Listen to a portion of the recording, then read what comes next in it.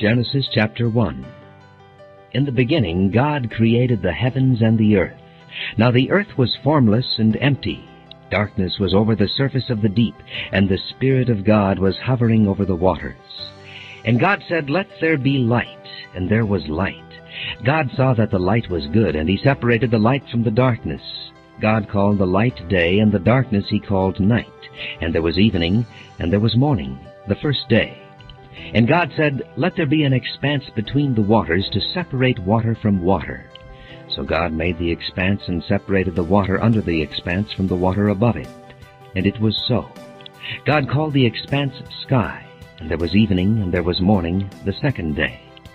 And God said, "Let the water under the sky be gathered to one place, and let dry ground appear." And it was so. God called the dry ground land, and the gathered waters he called seas. And God saw that it was good. Then God said, "Let the land produce vegetation, seed-bearing plants, and trees on the land that bear fruit with seed in it according to their various kinds." And it was so. The land produced vegetation, plants bearing seed according to their kinds, and trees bearing fruits with seed in it according to their kinds. And God saw that it was good. And there was evening and there was morning, the third day. And God said, "Let there be lights in the expanse of the sky to separate the day from the night, and let them serve as signs to mark seasons and days and years, and let them be lights in the expanse of the sky to give light on the earth." And it was so. God made two great lights, the greater light to govern the day, and the lesser light to govern the night. He also made the stars. God set them in the expanse of the sky to give light on the earth, to govern the day and the night, and to separate light from darkness. And God saw that it was good. And there was evening and there was morning, the fourth day. And God said, "Let the water teem with living creatures, and let birds fly above the earth across the expanse of the sky." So God created the great creatures of the sea, and every living and moving thing with which the water teems according to their kinds, and every winged bird according to its kind. And God saw that it was good. God blessed them and said, "Be fruitful and increase in number, and fill the water in the seas, and let the birds increase on the earth." And there was evening and there was morning, the fifth day. And God said, "Let the land produce living creatures according to their kinds, livestock, creatures that move along the ground, and wild animals, each according to its kind." And it was so. God made the wild animals according to their kinds, the livestock according to their kinds, and all the creatures that move along the ground according to their kinds. And God saw that it was good. Then God said, "Let us make man in our image, in our likeness, and let them rule over the fish of the sea and the birds of the air, over the livestock, over all the earth, and over all the creatures that move along the ground." So God created man in his own image. In the image of God he created him. Male and female he created them. God blessed them and said to them, "Be fruitful and increase in number. Fill the earth and subdue it. Rule over the fish of the sea and the birds of the air, and over every living creature that moves on the ground." Then God said, "I give you every seed-bearing plant on the face of the whole earth, and every tree that has fruit with seed in it. They will be yours for food. And to all the beasts of the earth, and all the birds of the air, and all the creatures that move on the ground, everything that has the breath of life in it, I give every green plant for food." And it was so. God saw all that he had made, and it was very good.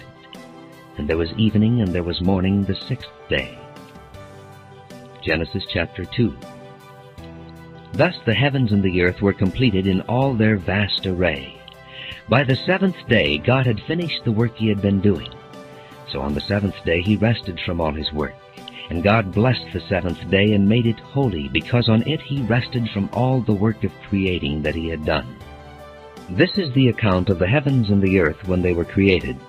When the Lord God made the earth and the heavens, and no shrub of the field had yet appeared on the earth, and no plant of the field had yet sprung up, for the Lord God had not sent rain on the earth, and there was no man to work the ground, but streams came up from the earth and watered the whole surface of the ground.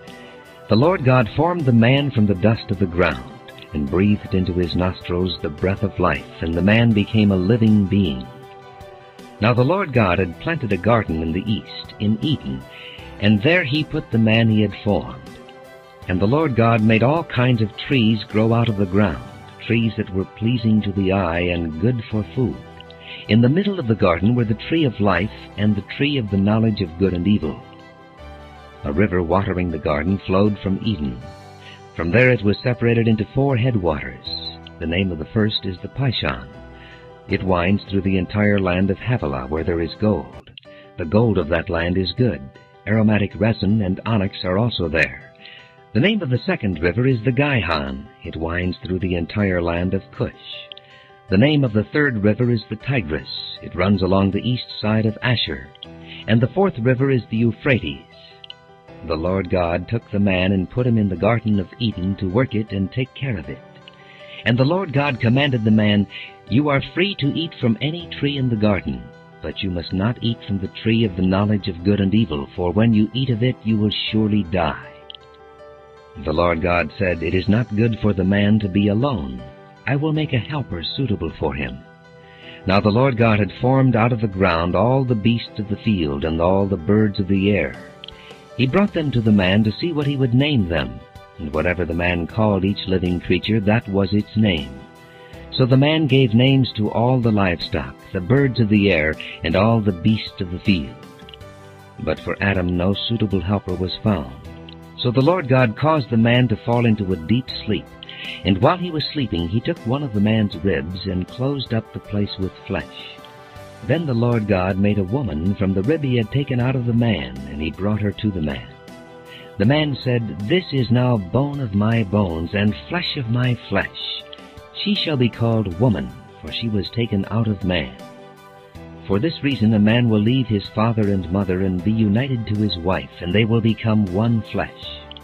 The man and his wife were both naked, and they felt no shame. Genesis chapter 3. Now the serpent was more crafty than any of the wild animals the Lord God had made. He said to the woman, "Did God really say, 'You must not eat from any tree in the garden'?" The woman said to the serpent, "We may eat from the trees in the garden, but God did say, 'You must not eat fruit from the tree that is in the middle of the garden, and you must not touch it, or you will die.'" "You will not surely die," the serpent said to the woman, "for God knows that when you eat of it your eyes will be opened, and you will be like God, knowing good and evil." When the woman saw that the fruit of the tree was good for food and pleasing to the eye, and also desirable for gaining wisdom, she took some and ate it. She also gave some to her husband who was with her, and he ate it. Then the eyes of both of them were opened, and they realized they were naked. So they sewed fig leaves together and made coverings for themselves. Then the man and his wife heard the sound of the Lord God as he was walking in the garden in the cool of the day, and they hid from the Lord God among the trees of the garden. But the Lord God called to the man, "Where are you?" He answered, "I heard you in the garden, and I was afraid because I was naked, so I hid." And he said, "Who told you that you were naked? Have you eaten from the tree that I commanded you not to eat from?" The man said, "The woman you put here with me, she gave me some fruit from the tree, and I ate it." And the Lord God said to the woman, "What is this you have done?" The woman said, "The serpent deceived me, and I ate." So the Lord God said to the serpent, "Because you have done this, cursed are you above all the livestock and all the wild animals. You will crawl on your belly, and you will eat dust all the days of your life. And I will put enmity between you and the woman, and between your offspring and hers. He will crush your head, and you will strike his heel." To the woman he said, "I will greatly increase your pains in childbearing. With pain you will give birth to children. Your desire will be for your husband, and he will rule over you." To Adam he said, "Because you listened to your wife and ate from the tree about which I commanded you, you must not eat of it. Cursed is the ground because of you. Through painful toil you will eat of it all the days of your life. It will produce thorns and thistles for you, and you will eat the plants of the field. By the sweat of your brow you will eat your food until you return to the ground, since from it you were taken. For dust you are, and to dust you will return." Adam named his wife Eve, because she would become the mother of all the living. The Lord God made garments of skin for Adam and his wife, and clothed them. And the Lord God said, The man has now become like one of us, knowing good and evil. He must not be allowed to reach out his hand and take also from the tree of life and eat, and live forever. So the Lord God banished him from the Garden of Eden to work the ground from which he had been taken. After he drove the man out, he placed on the east side of the Garden of Eden cherubim and a flaming sword flashing back and forth to guard the way to the tree of life. Genesis chapter 4. Adam lay with his wife Eve, and she became pregnant and gave birth to Cain. She said, With the help of the Lord I have brought forth a man. Later she gave birth to his brother Abel. Now Abel kept flocks, and Cain worked the soil. In the course of time, Cain brought some of the fruits of the soil as an offering to the Lord. But Abel brought fat portions from some of the firstborn of his flock.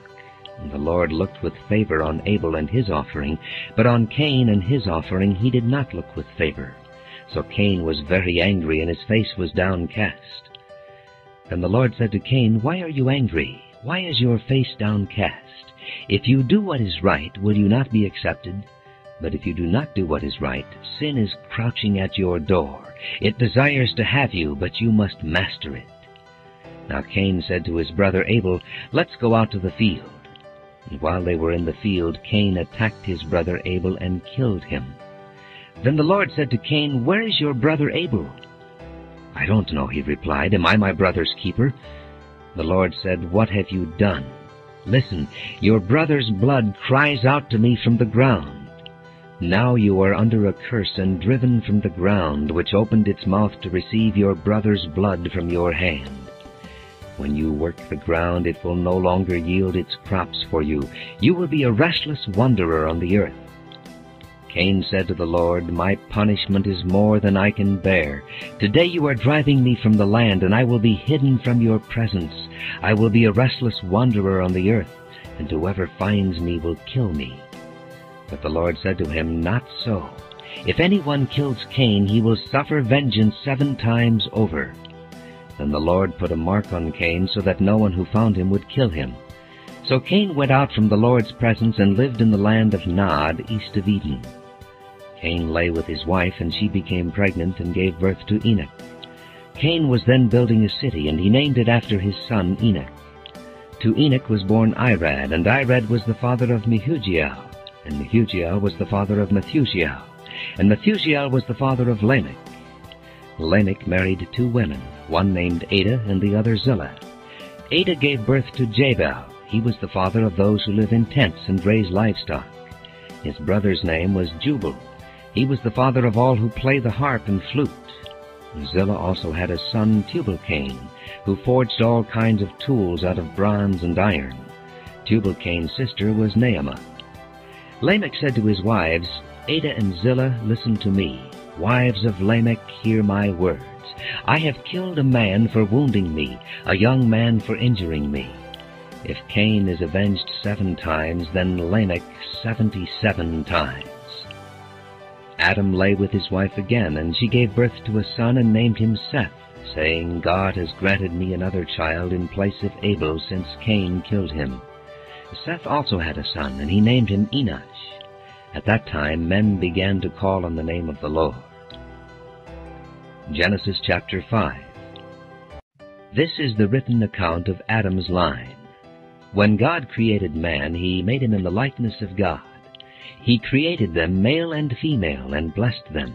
And when they were created, he called them man. When Adam had lived 130 years, he had a son in his own likeness, in his own image, and he named him Seth.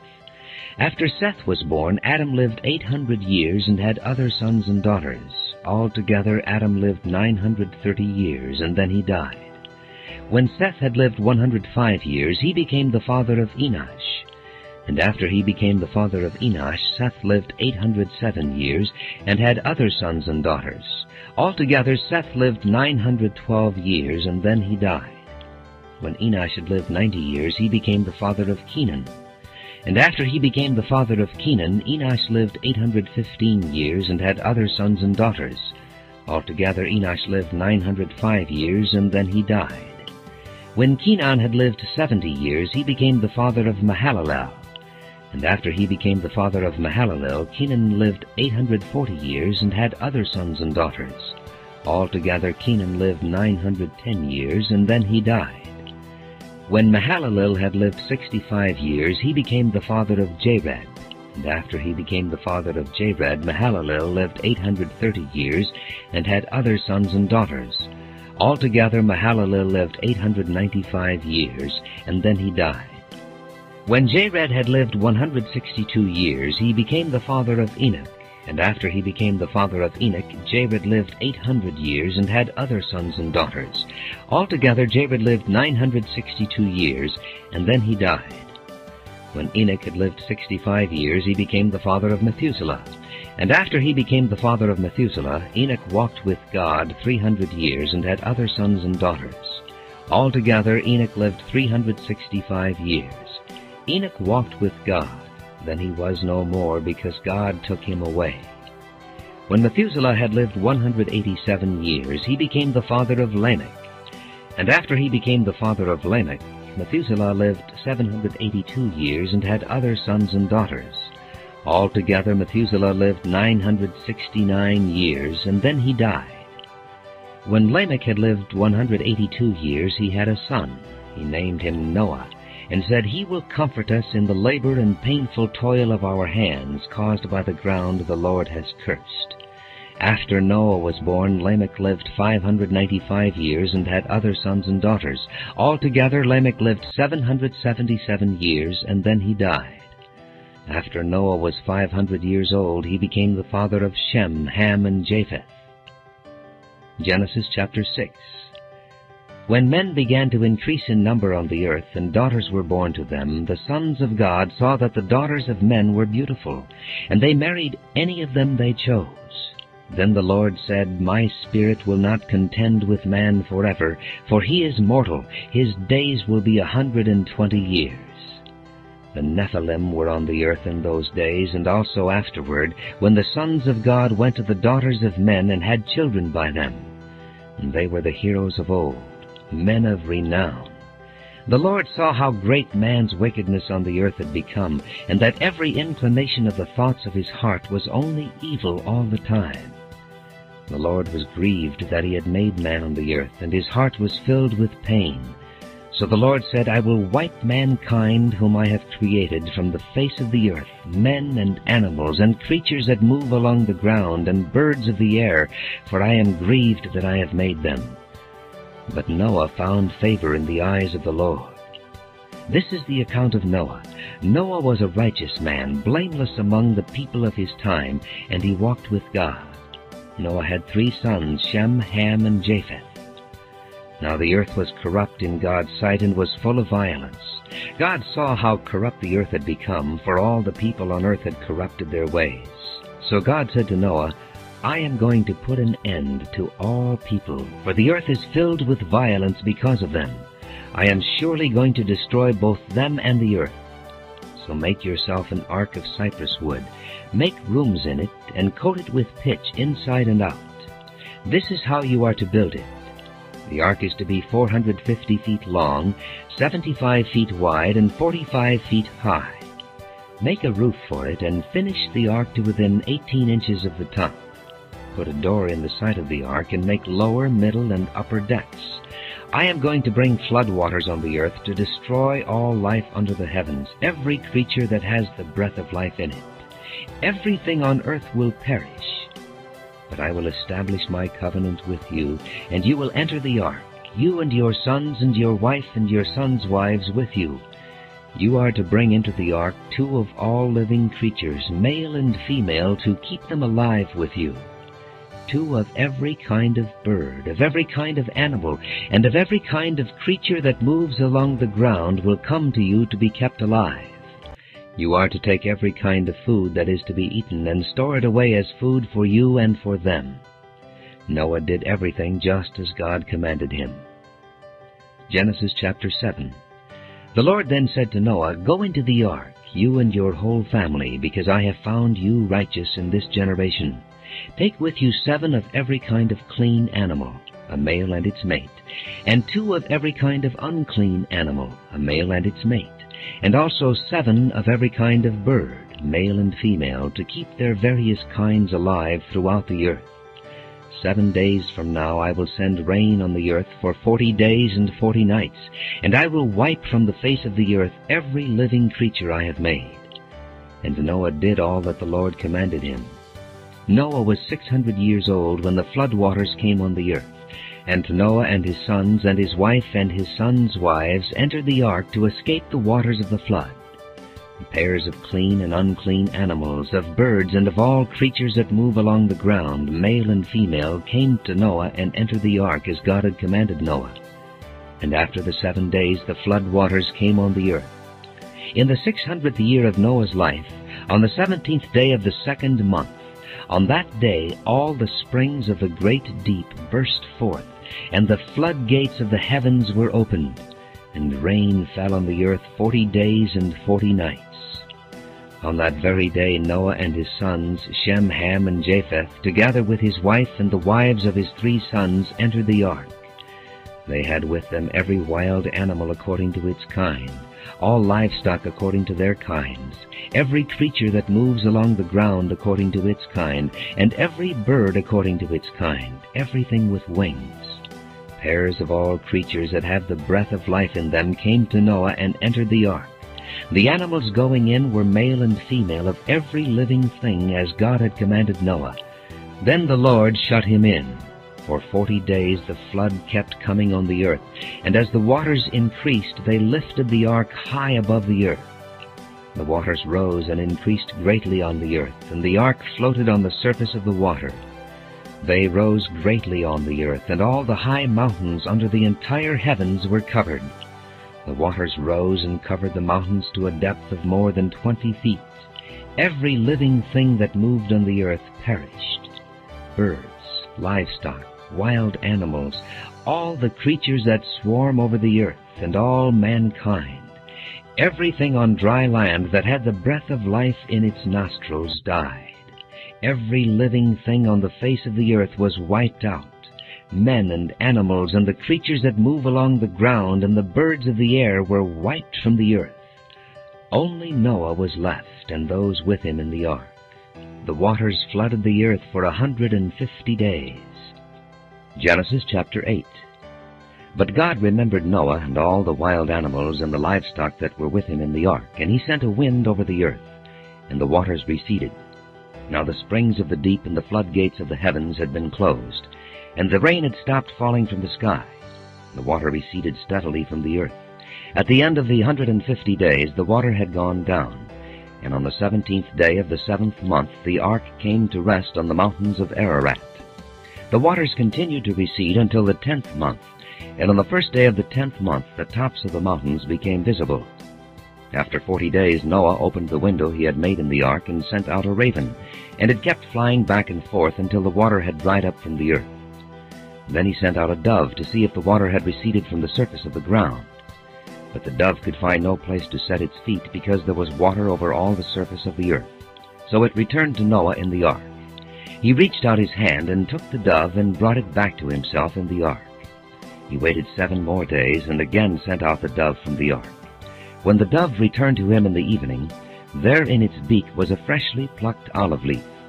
And then Noah knew that the water had receded from the earth.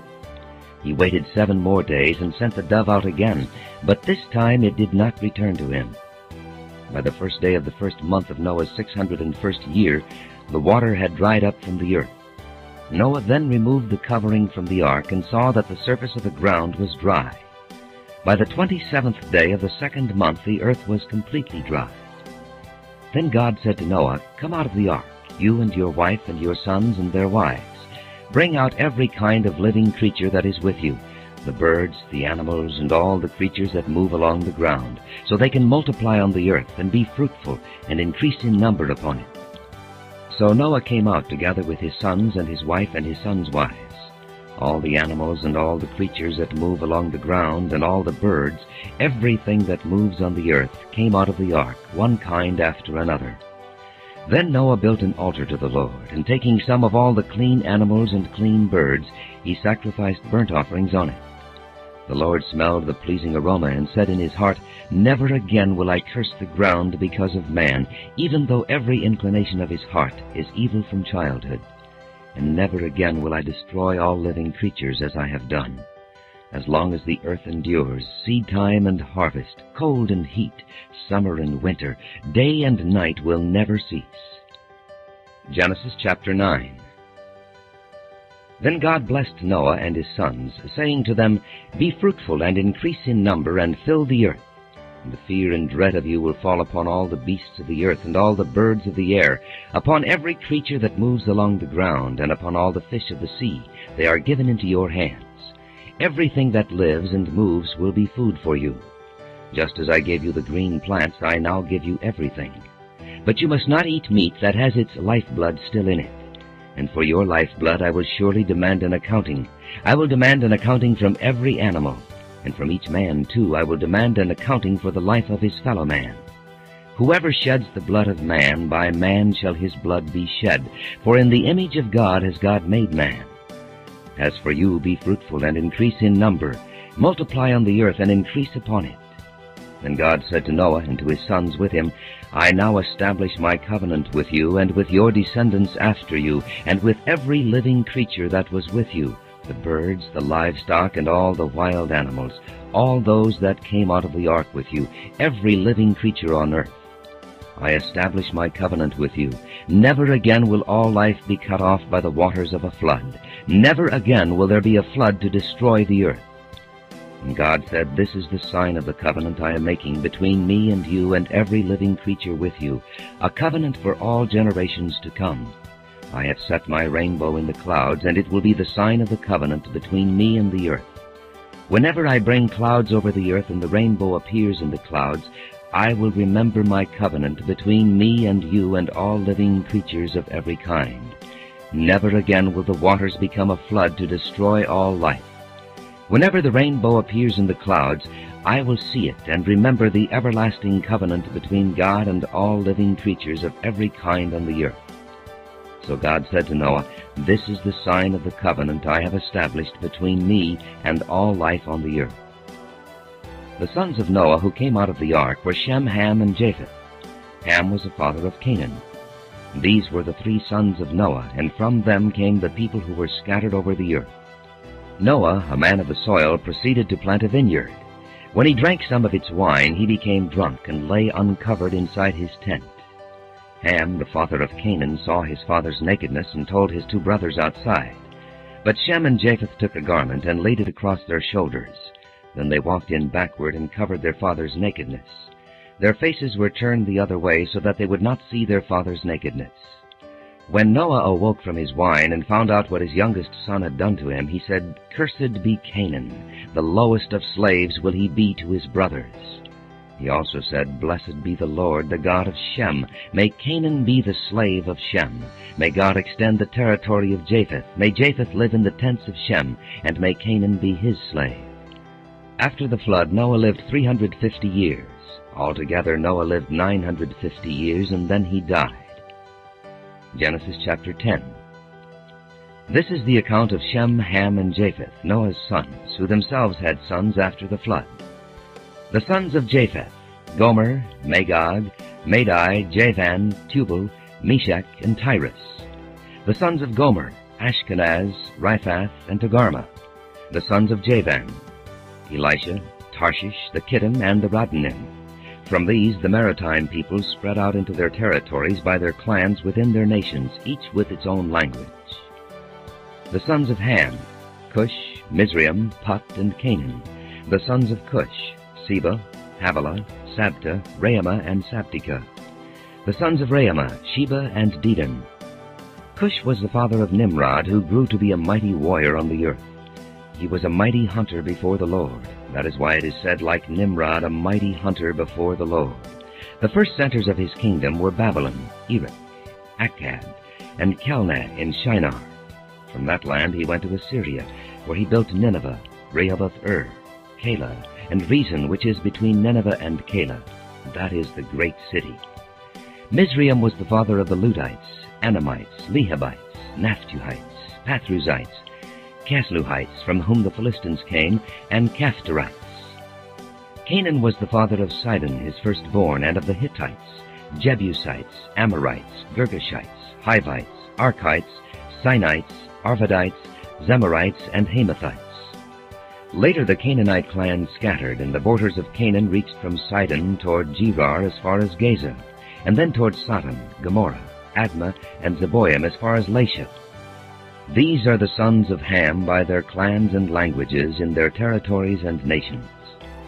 The sons were also born to Shem, whose older brother was Japheth. Shem was the ancestor of all the sons of Eber. The sons of Shem: Elam, Asher, Arphaxad, Lud, and Aram. The sons of Aram: Uz, Hul, Gether, and Meshach.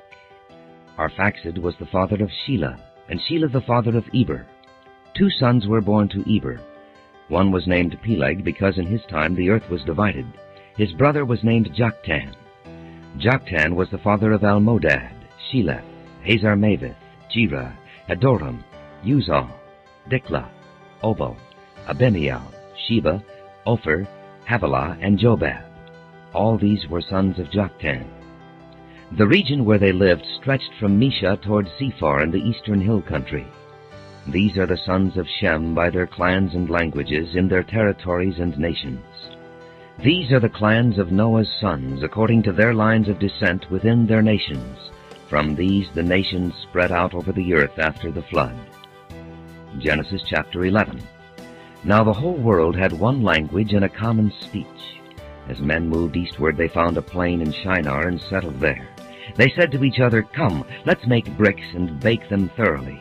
They used brick instead of stone and tar for mortar. Then they said, "Come, let us build ourselves a city with a tower that reaches to the heavens, so that we may make a name for ourselves and not be scattered over the face of the whole earth." But the Lord came down to see the city and the tower that the men were building. The Lord said, "If as one people speaking the same language they have begun to do this, then nothing they plan to do will be impossible for them. Come, let us go down and confuse their language, so they will not understand each other." So the Lord scattered them from there over all the earth, and they stopped building the city. And that is why it is called Babel, because there the Lord confused the language of the whole world. From there the Lord scattered them over the face of the whole earth. This is the account of Shem. 2 years after the flood, when Shem was 100 years old, he became the father of Arphaxad. And after he became the father of Arphaxad, Shem lived 500 years and had other sons and daughters. When Arphaxad had lived 35 years, he became the father of Shelah. And after he became the father of Shelah, Arphaxad lived 403 years and had other sons and daughters. When Shelah had lived 30 years, he became the father of Eber. And after he became the father of Eber, Shelah lived 403 years and had other sons and daughters. When Eber had lived 34 years, he became the father of Peleg. And after he became the father of Peleg, Eber lived 430 years and had other sons and daughters. When Peleg had lived 30 years, he became the father of Reu. And after he became the father of Reu, Peleg lived 209 years and had other sons and daughters. When Reu had lived 32 years, he became the father of Serug. And after he became the father of Serug, Reu lived 207 years and had other sons and daughters. When Serug had lived 30 years, he became the father of Nahor. And after he became the father of Nahor, Serug lived 200 years and had other sons and daughters. When Nahor had lived 29 years, he became the father of Terah. And after he became the father of Terah, Nahor lived 119 years and had other sons and daughters. After Terah had lived 70 years, he became the father of Abram, Nahor, and Haran. This is the account of Terah. Terah became the father of Abram, Nahor, and Haran. And Haran became the father of Lot. While his father Terah was still alive, Haran died in Ur of the Chaldeans, in the land of his birth. Abram and Nahor both married. The name of Abram's wife was Sarai, and the name of Nahor's wife was Milcah. She was the daughter of Haran, the father of both Milcah and Iscah. Now Sarai was barren, she had no children. Terah took his son Abram, his grandson Lot, son of Haran, and his daughter-in-law Sarai, the wife of his son Abram, and together they set out from Ur of the Chaldeans to go to Canaan. But when they came to Haran, they settled there. Terah lived 205 years, and he died in Haran. Genesis chapter 12. The Lord had said to Abram, "Leave your country, your people, and your father's household, and go to the land I will show you. I will make you into a great nation, and I will bless you. I will make your name great, and you will be a blessing. I will bless those who bless you, and whoever curses you I will curse. And all peoples on earth will be blessed through you." So Abram left as the Lord had told him, and Lot went with him. Abram was 75 years old when he set out from Haran. He took his wife Sarai, his nephew Lot, all the possessions they had accumulated, and the people they had acquired in Haran, and they set out for the land of Canaan, and they arrived there. Abram traveled through the land as far as the site of the great tree of Moreh at Shechem. At that time the Canaanites were in the land. The Lord appeared to Abram and said, "To your offspring I will give this land." So he built an altar there to the Lord who had appeared to him. From there he went on toward the hills east of Bethel, and pitched his tent, with Bethel on the west and Ai on the east. And there he built an altar to the Lord, and called on the name of the Lord. Then Abram set out and continued toward the Negev. Now there was a famine in the land, and Abram went down to Egypt to live there for a while, because the famine was severe. As he was about to enter Egypt, he said to his wife Sarai, "I know what a beautiful woman you are. When the Egyptians see you, they will say, 'This is his wife.' Then they will kill me, but will let you live. Say you are my sister, so that I will be treated well for your sake, and my life will be spared because of you." When Abram came to Egypt, the Egyptians saw that she was a very beautiful woman. And when Pharaoh's officials saw her, they praised her to Pharaoh, and she was taken into his palace. He treated Abram well for her sake, and Abram acquired sheep and cattle, male and female donkeys, menservants and maidservants, and camels. But the Lord inflicted serious diseases on Pharaoh and his household because of Abram's wife Sarai. So Pharaoh summoned Abram. "What have you done to me?" he said. "Why didn't you tell me she was your wife? Why did you say she is my sister, so that I took her to be my wife? Now then, here is your wife. Take her and go." Then Pharaoh gave orders about Abram to his men, and they sent him on his way with his wife and everything he had. Genesis chapter 13. So Abram went up from Egypt to the Negev with his wife and everything he had, and Lot went with him. Abram had become very wealthy in livestock and in silver and gold. From the Negev he went from place to place until he came to Bethel, to the place between Bethel and Ai, where his tent had been earlier, and where he had first built an altar. There Abram called on the name of the Lord. Now Lot, who was moving about with Abram, also had flocks and herds and tents, but the land could not support them while they stayed together, for their possessions were so great that they were not able to stay together. And quarreling arose between Abram's herdsmen and the herdsmen of Lot. The Canaanites and Perizzites were also living in the land at that time. So Abram said to Lot, "Let's not have any quarreling between you and me, or between your herdsmen and mine, for we are brothers. Is not the whole land before you? Let's part company. If you go to the left, I'll go to the right. If you go to the right, I'll go to the left." Lot looked up and saw that the whole plain of the Jordan was well watered, like the garden of the Lord, like the land of Egypt toward Zoar. This was before the Lord destroyed Sodom and Gomorrah. So Lot chose for himself the whole plain of the Jordan, and set out toward the east. The two men parted company. Abram lived in the land of Canaan, while Lot lived among the cities of the plain, and pitched his tents near Sodom. Now the men of Sodom were wicked, and were sinning greatly against the Lord. The Lord said to Abram after Lot had parted from him, "Lift up your eyes from where you are, and look north and south, east and west. All the land that you see I will give to you and your offspring forever. I will make your offspring like the dust of the earth, so that if anyone could count the dust, then your offspring could be counted. Go, walk through the length and breadth of the land, for I am giving it to you." So Abram moved his tents and went to live near the great trees of Mamre at Hebron, where he built an altar to the Lord. Genesis chapter 14. At this time Amraphel king of Shinar, Arioch king of Elasar, Chedorlaomer king of Elam, and Tidal king of Goyim went to war against Bera king of Sodom, Bersha king of Gomorrah, Shinab king of Admah, Shemeber king of Zeboim, and the king of Bela, that is Zoar. All these latter kings joined forces in the valley of Siddim, the Salt Sea. For 12 years they had been subject to Chedorlaomer, but in the 13th year they rebelled. In the 14th year, Chedorlaomer and the kings allied with him went out and defeated the Rephaites in Ashtaroth-Carnaim, the Zuzites in Ham, the Emites in Sheva-Kiriathaim, and the Horites in the hill country of Seir, as far as Al-Paran near the desert. Then they turned back and went to En-Mishpat, that is Kadesh, and they conquered the whole territory of the Amalekites, as well as the Amorites, who were living in Hazazon-Tamar. Then the king of Sodom, the king of Gomorrah, the king of Admah, the king of Zeboim, and the king of Bela, that is Zoar, marched out and drew up their battle lines in the valley of Siddim against Chedorlaomer, king of Elam, Title, king of Goyim, Amraphel, king of Shinar, and Arioch, king of Elasar, 4 kings against 5. Now the valley of Siddim was full of tar pits, and when the kings of Sodom and Gomorrah fled, some of the men fell into them, and the rest fled to the hills. The 4 kings seized all the goods of Sodom and Gomorrah and all their food, and then they went away. They also carried off Abram's nephew Lot and his possessions, since he was living in Sodom. One who had escaped came and reported this to Abram the Hebrew.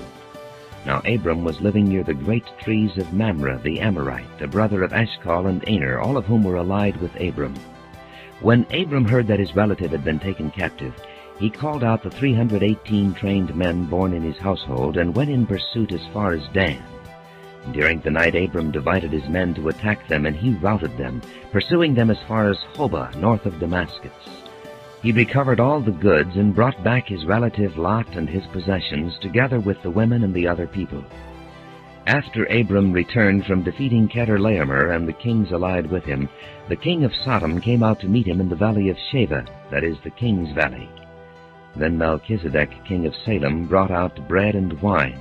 He was priest of God Most High, and he blessed Abram, saying, Blessed be Abram by God Most High, creator of heaven and earth, and blessed be God Most High, who delivered your enemies into your hands.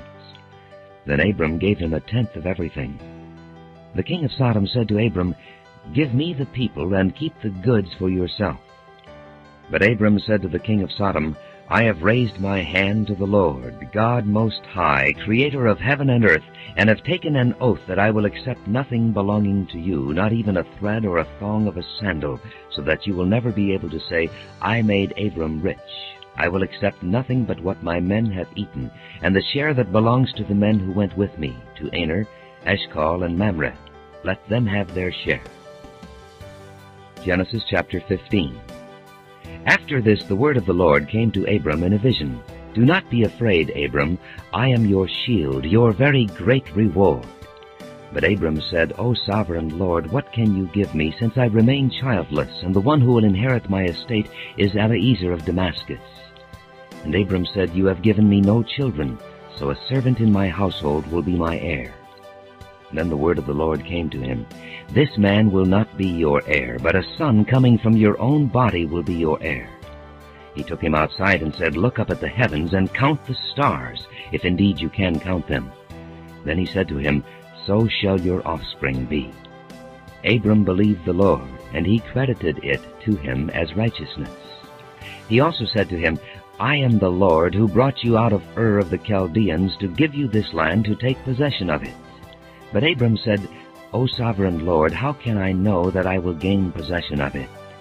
So the Lord said to him, Bring me a heifer, a goat, and a ram, each 3 years old, along with a dove and a young pigeon.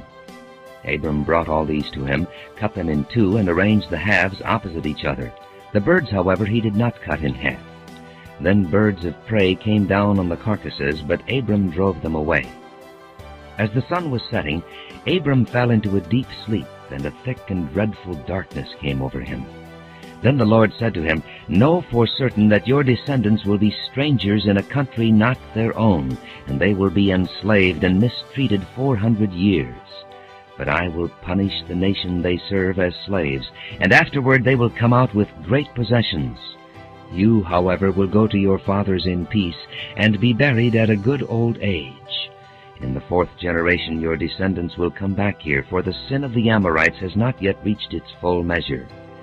When the sun had set and darkness had fallen, a smoking firepot with a blazing torch appeared and passed between the pieces. On that day the Lord made a covenant with Abram and said, "To your descendants I give this land, from the river of Egypt to the great river the Euphrates, the land of the Kenites, Kenizzites, Cadmonites, Hittites, Perizzites, Rephaites, Amorites, Canaanites, Girgashites, and Jebusites."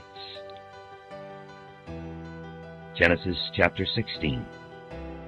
Now Sarai, Abram's wife, had borne him no children, but she had an Egyptian maidservant named Hagar.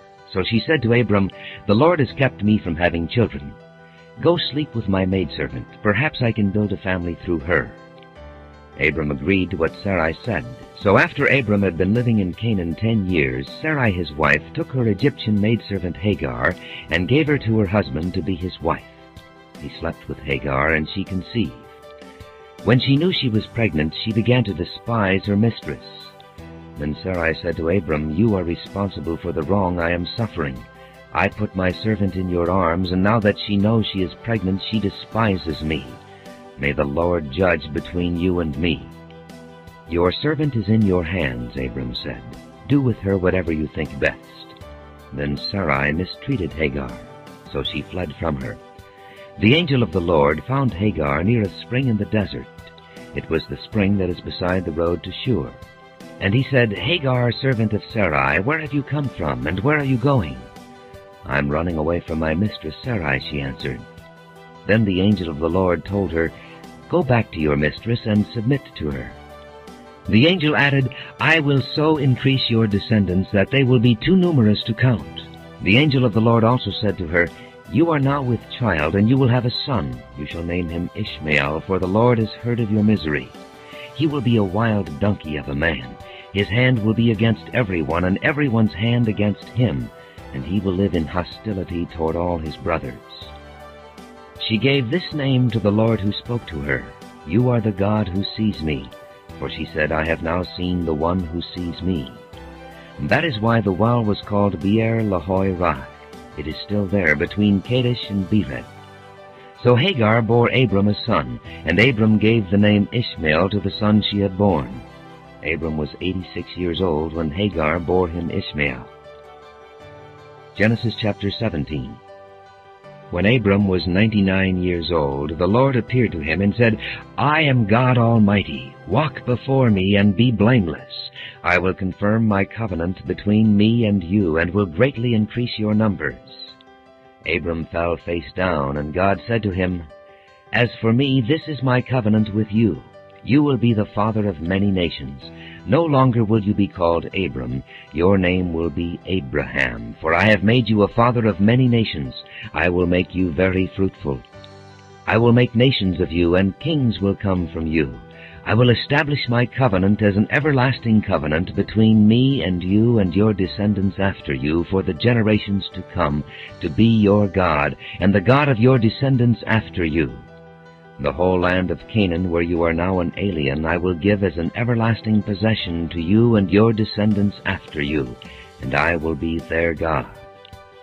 Then God said to Abraham, "As for you, you must keep my covenant, you and your descendants after you for the generations to come. This is my covenant with you and your descendants after you, the covenant you are to keep. Every male among you shall be circumcised. You are to undergo circumcision, and it will be the sign of the covenant between me and you. For the generations to come, every male among you who is 8 days old must be circumcised, including those born in your household or bought with money from a foreigner, those who are not your offspring. Whether born in your household or bought with your money, they must be circumcised. My covenant in your flesh is to be an everlasting covenant. Any uncircumcised male who has not been circumcised in the flesh will be cut off from his people. He has broken my covenant." God also said to Abraham, "As for Sarai your wife, you are no longer to call her Sarai. Her name will be Sarah. I will bless her and will surely give you a son by her. I will bless her so that she will be the mother of nations. Kings of peoples will come from her." Abraham fell face down. He laughed and said to himself, "Will a son be born to a man 100 years old? Will Sarah bear a child at the age of 90? And Abraham said to God, "If only Ishmael might live under your blessing." Then God said, "Yes, but your wife Sarah will bear you a son, and you will call him Isaac. I will establish my covenant with him as an everlasting covenant for his descendants after him. And as for Ishmael, I have heard you. I will surely bless him. I will make him fruitful and will greatly increase his numbers. He will be the father of 12 rulers, and I will make him into a great nation. But my covenant I will establish with Isaac, whom Sarah will bear to you by this time next year." When he had finished speaking with Abraham, God went up from him. On that very day Abraham took his son Ishmael, and all those born in his household or bought with his money, every male in his household, and circumcised them as God told him. Abraham was 99 years old when he was circumcised, and his son Ishmael was 13. Abraham and his son Ishmael were both circumcised on that same day, and every male in Abraham's household, including those born in his household or bought from a foreigner, was circumcised with him. Genesis chapter 18. The Lord appeared to Abraham near the great trees of Mamre while he was sitting at the entrance to his tent in the heat of the day. Abraham looked up and saw 3 men standing nearby. When he saw them, he hurried from the entrance of his tent to meet them and bowed low to the ground. He said, "If I have found favor in your eyes, my Lord, do not pass your servant by. Let a little water be brought, and then you may all wash your feet and rest under this tree. Let me get you something to eat, so you can be refreshed and then go on your way, now that you have come to your servant." "Very well," they answered, "do as you say." So Abraham hurried into the tent to Sarah. "Quick," he said, "get 3 seahs of fine flour and knead it and bake some bread." Then he ran to the herd and selected a choice, tender calf and gave it to a servant who hurried to prepare it. Then he brought some curds and milk and the calf that had been prepared and set these before them. While they ate, he stood near them under a tree. "Where is your wife Sarah?" they asked him. "There in the tent," he said. Then the Lord said, "I will surely return to you about this time next year, and Sarah your wife will have a son." Now Sarah was listening at the entrance to the tent which was behind him. Abraham and Sarah were already old and well advanced in years, and Sarah was past the age of childbearing. So Sarah laughed to herself as she thought, "After I am worn out and my master is old, will I now have this pleasure?" And the Lord said to Abraham, "Why did Sarah laugh and say, 'Will I really have a child now that I am old?' Is anything too hard for the Lord? I will return to you at the appointed time next year, and Sarah will have a son." Sarah was afraid, so she lied and said, "I did not laugh." But he said, "Yes, you did laugh." When the men got up to leave, they looked down toward Sodom, and Abraham walked along with them to see them on their way. Then the Lord said, "Shall I hide from Abraham what I am about to do? Abraham will surely become a great and powerful nation, and all nations on earth will be blessed through him. For I have chosen him so that he will direct his children and his household after him to keep the way of the Lord by doing what is right and just, so that the Lord will bring about for Abraham what he has promised him." Then the Lord said, "The outcry against Sodom and Gomorrah is so great, and their sin so grievous, that I will go down and see if what they have done is as bad as the outcry that has reached me. If not, I will know." The men turned away and went toward Sodom, but Abraham remained standing before the Lord. Then Abraham approached him and said, "Will you sweep away the righteous with the wicked? What if there are 50 righteous people in the city? Will you really sweep it away and not spare the place for the sake of the 50 righteous people in it? Far be it from you to do such a thing, to kill the righteous with the wicked, treating the righteous and the wicked alike. Far be it from you. Will not the judge of all the earth do right?" The Lord said, "If I find 50 righteous people in the city of Sodom, I will spare the whole place for their sake." Then Abraham spoke up again, "Now that I have been so bold as to speak to the Lord, though I am nothing but dust and ashes, what if the number of the righteous is 5 less than 50? Will you destroy the whole city because of 5 people? If I find 45 there," he said, "I will not destroy it." Once again he spoke to him, "What if only 40 are found there?" He said, "For the sake of 40 I will not do it." Then he said, "May the Lord not be angry, but let me speak. What if only 30 can be found there?" He answered, "I will not do it if I find 30 there." Abraham said, "Now that I have been so bold as to speak to the Lord, what if only 20 can be found there?" He said, "For the sake of 20 I will not destroy it." Then he said, "May the Lord not be angry, but let me speak just once more. What if only 10 can be found there?" He answered, "For the sake of 10 I will not destroy it." When the Lord had finished speaking with Abraham, he left, and Abraham returned home. Genesis chapter 19. The two angels arrived at Sodom in the evening, and Lot was sitting in the gateway of the city. When he saw them, he got up to meet them and bowed down with his face to the ground. "My lords," he said, "please turn aside to your servant's house. You can wash your feet and spend the night, and then go on your way early in the morning." "No," they answered, "we will spend the night in the square." But he insisted so strongly that they did go with him and entered his house. He prepared a meal for them, baking bread without yeast, and they ate. Before they had gone to bed, all the men from every part of the city of Sodom, both young and old, surrounded the house. They called to Lot, "Where are the men who came to you tonight? Bring them out to us so that we can have sex with them." Lot went outside to meet them and shut the door behind him and said, "No, my friends, don't do this wicked thing. Look, I have 2 daughters who have never slept with a man. Let me bring them out to you, and you can do what you like with them. But don't do anything to these men, for they have come under the protection of my roof." "Get out of our way," they replied, and they said, "This fellow came here as an alien, and now he wants to play the judge. We'll treat you worse than them." They kept bringing pressure on Lot and moved forward to break down the door. But the men inside reached out and pulled Lot back into the house and shut the door. Then they struck the men who were at the door of the house, young and old, with blindness, so that they could not find the door. The 2 men said to Lot, "Do you have anyone else here, sons-in-law, sons or daughters, or anyone else in the city who belongs to you? Get them out of here, because we are going to destroy this place. The outcry to the Lord against its people is so great that he has sent us to destroy it." So Lot went out and spoke to his sons-in-law, who were pledged to marry his daughters. He said, "Hurry and get out of this place, because the Lord is about to destroy the city." But his sons-in-law thought he was joking. With the coming of dawn, the angels urged Lot, saying, "Hurry, take your wife and your 2 daughters who are here, or you will be swept away when the city is punished." When he hesitated, the men grasped his hand and the hands of his wife and of his 2 daughters, and led them safely out of the city, for the Lord was merciful to them. As soon as they had brought them out, one of them said, "Flee for your lives. Don't look back, and don't stop anywhere in the plain. Flee to the mountains, or you will be swept away." But Lot said to them, "No, my lords, please. Your servant has found favor in your eyes, and you have shown great kindness to me in sparing my life. But I can't flee to the mountains. This disaster will overtake me, and I'll die. Look, here is a town near enough to run to, and it is small. Let me flee to it. It is very small, isn't it? Then my life will be spared." He said to him, "Very well, I will grant this request too. I will not overthrow the town you speak of, but flee there quickly, because I cannot do anything until you reach it."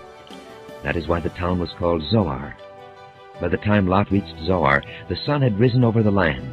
Then the Lord rained down burning sulfur on Sodom and Gomorrah, from the Lord out of the heavens. Thus he overthrew those cities and the entire plain, including all those living in the cities, and also the vegetation in the land. But Lot's wife looked back, and she became a pillar of salt.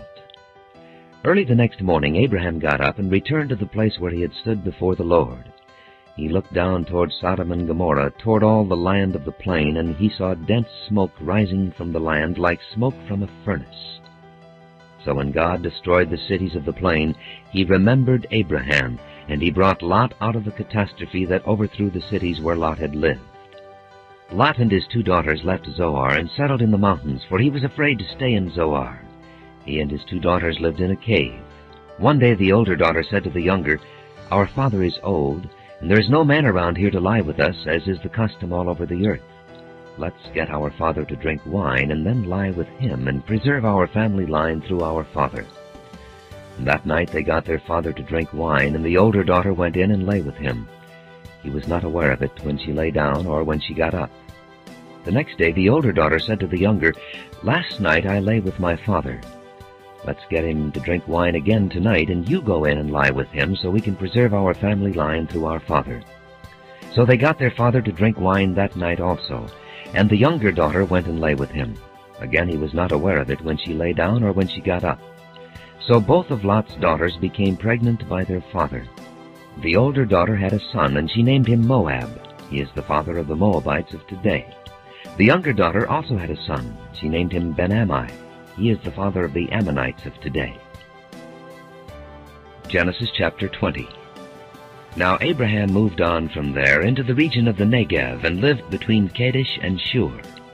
For a while he stayed in Gerar, and there Abraham said of his wife Sarah, "She is my sister." Then Abimelech, king of Gerar, sent for Sarah and took her. But God came to Abimelech in a dream one night and said to him, "You are as good as dead because of the woman you have taken. She is a married woman." Now Abimelech had not gone near her, so he said, "Lord, will you destroy an innocent nation? Did he not say to me, 'She is my sister'? And didn't she also say, 'He is my brother'? I have done this with a clear conscience and clean hands." Then God said to him in the dream, "Yes, I know you did this with a clear conscience, and so I have kept you from sinning against me. And that is why I did not let you touch her. Now return the man's wife, for he is a prophet, and he will pray for you, and you will live. But if you do not return her, you may be sure that you and all yours will die." Early the next morning Abimelech summoned all his officials, and when he told them all that had happened, they were very much afraid. Then Abimelech called Abraham in and said, "What have you done to us? How have I wronged you, that you have brought such great guilt upon me and my kingdom? You have done things to me that should not be done." And Abimelech asked Abraham, "What was your reason for doing this?" Abraham replied, "I said to myself, there is surely no fear of God in this place, and they will kill me because of my wife. Besides, she really is my sister, the daughter of my father, though not of my mother, and she became my wife. And when God had me wander from my father's household, I said to her, 'This is how you can show your love to me. Everywhere we go, say of me, "He is my brother."'" Then Abimelech brought sheep and cattle and male and female slaves and gave them to Abraham, and he returned Sarah his wife to him. And Abimelech said, "My land is before you. Live wherever you like." To Sarah he said, "I am giving your brother 1,000 shekels of silver. This is to cover the offense against you before all who are with you. You are completely vindicated." Then Abraham prayed to God, and God healed Abimelech, his wife, and his slave girls, so they could have children again. For the Lord had closed up every womb in Abimelech's household because of Abraham's wife Sarah. Genesis chapter 21. Now the Lord was gracious to Sarah as he had said, and the Lord did for Sarah what he had promised. Sarah became pregnant and bore a son to Abraham in his old age, at the very time God had promised him. Abraham gave the name Isaac to the son Sarah bore him. When his son Isaac was 8 days old, Abraham circumcised him as God commanded him. Abraham was 100 years old when his son Isaac was born to him. Sarah said, "God has brought me laughter, and everyone who hears about this will laugh with me." And she added, "Who would have said to Abraham that Sarah would nurse children? Yet I have borne him a son in his old age." The child grew and was weaned, and on the day Isaac was weaned, Abraham held a great feast. But Sarah saw that the son whom Hagar the Egyptian had borne to Abraham was mocking, and she said to Abraham, "Get rid of that slave woman and her son, for that slave woman's son will never share in the inheritance with my son Isaac." The matter distressed Abraham greatly because it concerned his son. But God said to him, "Do not be so distressed about the boy and your maidservant. Listen to whatever Sarah tells you, because it is through Isaac that your offspring will be reckoned. I will make the son of the maidservant into a nation also, because he is your offspring." Early the next morning Abraham took some food and a skin of water and gave them to Hagar. He set them on her shoulders and then sent her off with the boy. She went on her way and wandered in the desert of Beersheba. When the water in the skin was gone, she put the boy under one of the bushes. Then she went off and sat down nearby, about a bow-shot away, for she thought, "I cannot watch the boy die." And as she sat there nearby, she began to sob. God heard the boy crying, and the angel of God called to Hagar from heaven and said to her, "What is the matter, Hagar? Do not be afraid. God has heard the boy crying as he lies there. Lift the boy up and take him by the hand, for I will make him into a great nation." Then God opened her eyes, and she saw a well of water. So she went and filled the skin with water and gave the boy a drink. God was with the boy as he grew up. He lived in the desert and became an archer. While he was living in the desert of Paran, his mother got a wife for him from Egypt. At that time Abimelech and Phicol, the commander of his forces, said to Abraham, "God is with you in everything you do. Now swear to me here before God that you will not deal falsely with me or my children or my descendants. Show to me and the country where you are living as an alien the same kindness I have shown to you." Abraham said, "I swear it." Then Abraham complained to Abimelech about a well of water that Abimelech's servants had seized. But Abimelech said, "I don't know who has done this. You did not tell me, and I heard about it only today." So Abraham brought sheep and cattle and gave them to Abimelech, and the two men made a treaty. Abraham set apart 7 ewe lambs from the flock. And Abimelech asked Abraham, "What is the meaning of these 7 ewe lambs you have set apart by themselves?" He replied, "Accept these 7 lambs from my hand as a witness that I dug this well." So that place was called Beersheba, because the two men swore an oath there. After the treaty had been made at Beersheba, Abimelech and Phicol, the commander of his forces, returned to the land of the Philistines. Abraham planted a tamarisk tree in Beersheba, and there he called upon the name of the Lord, the eternal God. And Abraham stayed in the land of the Philistines for a long time. Genesis chapter 22. Some time later, God tested Abraham. He said to him, "Abraham." "Here I am," he replied. Then God said, "Take your son, your only son Isaac, whom you love, and go to the region of Moriah. Sacrifice him there as a burnt offering on one of the mountains I will tell you about." Early the next morning Abraham got up and saddled his donkey. He took with him 2 of his servants and his son Isaac. When he had cut enough wood for the burnt offering, he set out for the place God had told him about. On the 3rd day Abraham looked up and saw the place in the distance. He said to his servants, "Stay here with the donkey while I and the boy go over there. We will worship, and then we will come back to you." Abraham took the wood for the burnt offering and placed it on his son Isaac, and he himself carried the fire and the knife. As the 2 of them went on together, Isaac spoke up and said to his father Abraham, "Father?" "Yes, my son," Abraham replied. "The fire and wood are here," Isaac said, "but where is the lamb for the burnt offering?" Abraham answered, "God himself will provide the lamb for the burnt offering, my son." And the 2 of them went on together. When they reached the place God had told him about, Abraham built an altar there and arranged the wood on it. He bound his son Isaac and laid him on the altar on top of the wood. Then he reached out his hand and took the knife to slay his son. But the angel of the Lord called out to him from heaven, "Abraham! Abraham!" "Here I am," he replied. "Do not lay a hand on the boy," he said. "Do not do anything to him. Now I know that you fear God, because you have not withheld from me your son, your only son."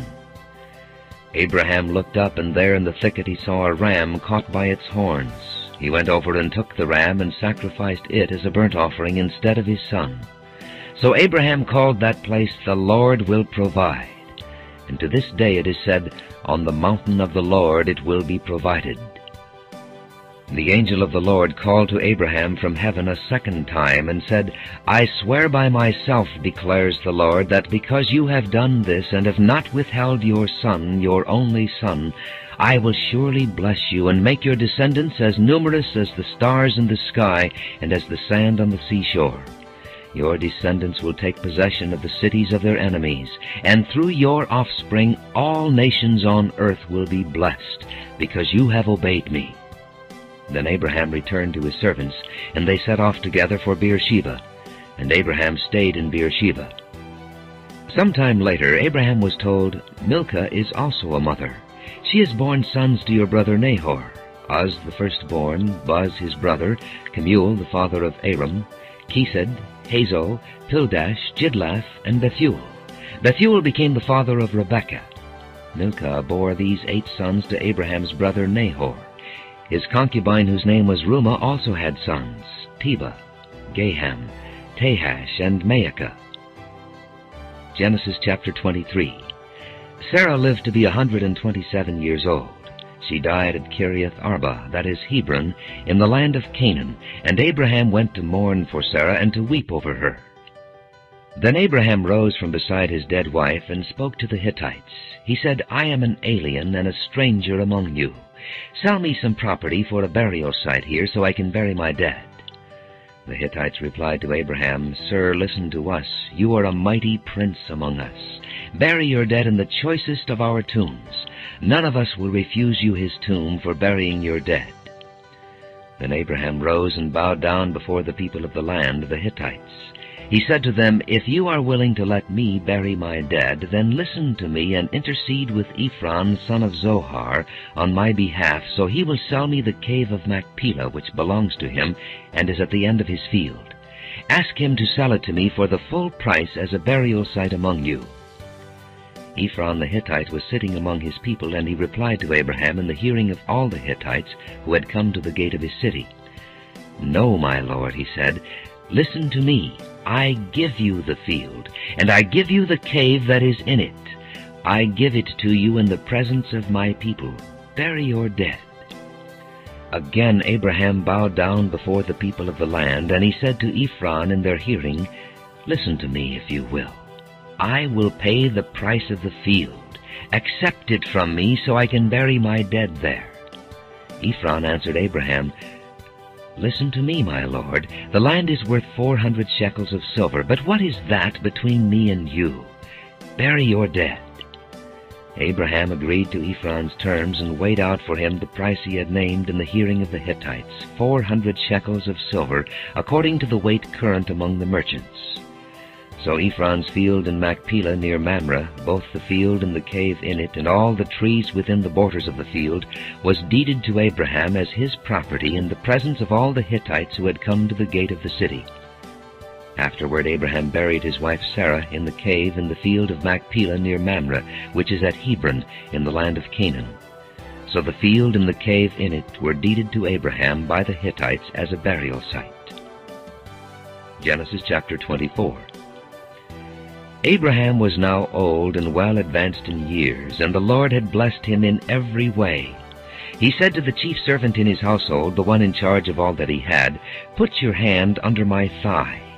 I want you to swear by the Lord, the God of heaven and the God of earth, that you will not get a wife for my son from the daughters of the Canaanites, among whom I am living, but will go to my country and my own relatives and get a wife for my son Isaac. The servant asked him, What if the woman is unwilling to come back with me to this land? Shall I then take your son back to the country you came from? Make sure that you do not take my son back there, Abraham said. The Lord, the God of heaven, who brought me out of my father's household and my native land, and who spoke to me and promised me on oath, saying, To your offspring I will give this land. He will send his angel before you, so that you can get a wife for my son from there. If the woman is unwilling to come back with you, then you will be released from this oath of mine. Only do not take my son back there. So the servant put his hand under the thigh of his master Abraham, and swore an oath to him concerning this matter. Then the servant took 10 of his master's camels and left, taking with him all kinds of good things from his master. He set out for Aram Naharaim, and made his way to the town of Nahor. He had the camels kneel down near the well outside the town. It was toward evening, the time the women go out to draw water. Then he prayed, O Lord God of my master Abraham, give me success today, and show kindness to my master Abraham. See, I am standing beside this spring, and the daughters of the townspeople are coming out to draw water. May it be that when I say to a girl, Please let down your jar that I may have a drink, and she says, Drink, and I'll water your camels too, let her be the one you have chosen for your servant Isaac. By this I will know that you have shown kindness to my master. Before he had finished praying, Rebekah came out with her jar on her shoulder. She was the daughter of Bethuel, son of Milcah, who was the wife of Abraham's brother Nahor. The girl was very beautiful, a virgin. No man had ever lain with her. She went down to the spring, filled her jar, and came up again. The servant hurried to meet her and said, "Please give me a little water from your jar." "Drink, my lord," she said, and quickly lowered the jar to her hands and gave him a drink. After she had given him a drink, she said, "I'll draw water for your camels, too, until they have finished drinking." So she quickly emptied her jar into the trough, ran back to the well to draw more water, and drew enough for all his camels. Without saying a word, the man watched her closely to learn whether or not the Lord had made his journey successful. When the camels had finished drinking, the man took out a gold nose ring weighing a beka, and 2 gold bracelets weighing 10 shekels. Then he asked, "Whose daughter are you? Please tell me, is there room in your father's house for us to spend the night?" She answered him, "I am the daughter of Bethuel, the son that Milcah bore to Nahor." And she added, "We have plenty of straw and fodder, as well as room for you to spend the night." Then the man bowed down and worshipped the Lord, saying, "Praise be to the Lord, the God of my master Abraham, who has not abandoned his kindness and faithfulness to my master. As for me, the Lord has led me on the journey to the house of my master's relatives." The girl ran and told her mother's household about these things. Now Rebekah had a brother named Laban, and he hurried out to the man at the spring. As soon as he had seen the nose ring and the bracelets on his sister's arms, and had heard Rebekah tell what the man said to her, he went out to the man and found him standing by the camels near the spring. "Come, you who are blessed by the Lord," he said, "why are you standing out here? I have prepared the house and a place for the camels." So the man went to the house, and the camels were unloaded. Straw and fodder were brought for the camels, and water for him and his men to wash their feet. Then food was set before him, but he said, "I will not eat until I have told you what I have to say." "Then tell us," Laban said. So he said, "I am Abraham's servant. The Lord has blessed my master abundantly, and he has become wealthy. He has given him sheep and cattle, silver and gold, men servants and maid servants, and camels and donkeys. My master's wife Sarah has borne him a son in her old age, and he has given him everything he owns. And my master made me swear an oath and said, 'You must not get a wife for my son from the daughters of the Canaanites in whose land I live, but go to my father's family and to my own clan and get a wife for my son.' Then I asked my master, 'What if the woman will not come back with me?' He replied, 'The Lord before whom I have walked will send his angel with you and make your journey a success, so that you can get a wife for my son from my own clan and from my father's family. Then when you go to my clan, you will be released from my oath, even if they refuse to give her to you. You will be released from my oath.' When I came to the spring today, I said, 'O Lord God of my master Abraham, if you will, please grant success to the journey on which I have come. See, I am standing beside this spring. If a maiden comes out to draw water, and I say to her, "Please let me drink a little water from your jar," and if she says to me, "Drink, and I'll draw water for your camels too," let her be the one the Lord has chosen for my master's son.'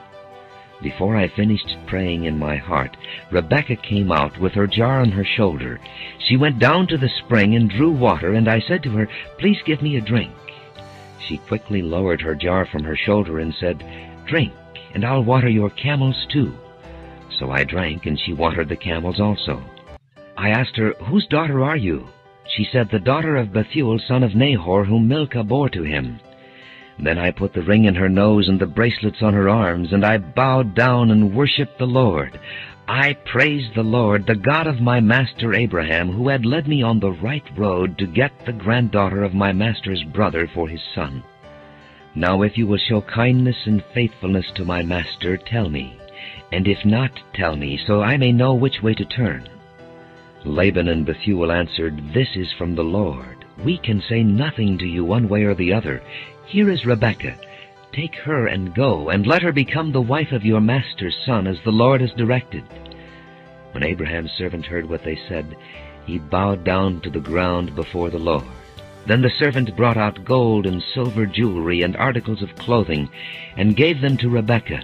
He also gave costly gifts to her brother and to her mother. Then he and the men who were with him ate and drank and spent the night there. When they got up the next morning, he said, "Send me on my way to my master." But her brother and her mother replied, "Let the girl remain with us 10 days or so, then you may go." But he said to them, "Do not detain me, now that the Lord has granted success to my journey. Send me on my way, so I may go to my master." Then they said, "Let's call the girl and ask her about it." So they called Rebekah and asked her, "Will you go with this man?" "I will go," she said. So they sent their sister Rebekah on her way, along with her nurse and Abraham's servant and his men. And they blessed Rebekah and said to her, "Our sister, may you increase to thousands upon thousands. May your offspring possess the gates of their enemies." And then Rebekah and her maids got ready and mounted their camels and went back with the man. So the servant took Rebekah and left. Now Isaac had come from Beer-lahai-roi, for he was living in the Negev. He went out to the field one evening to meditate, and as he looked up he saw camels approaching. Rebekah also looked up and saw Isaac.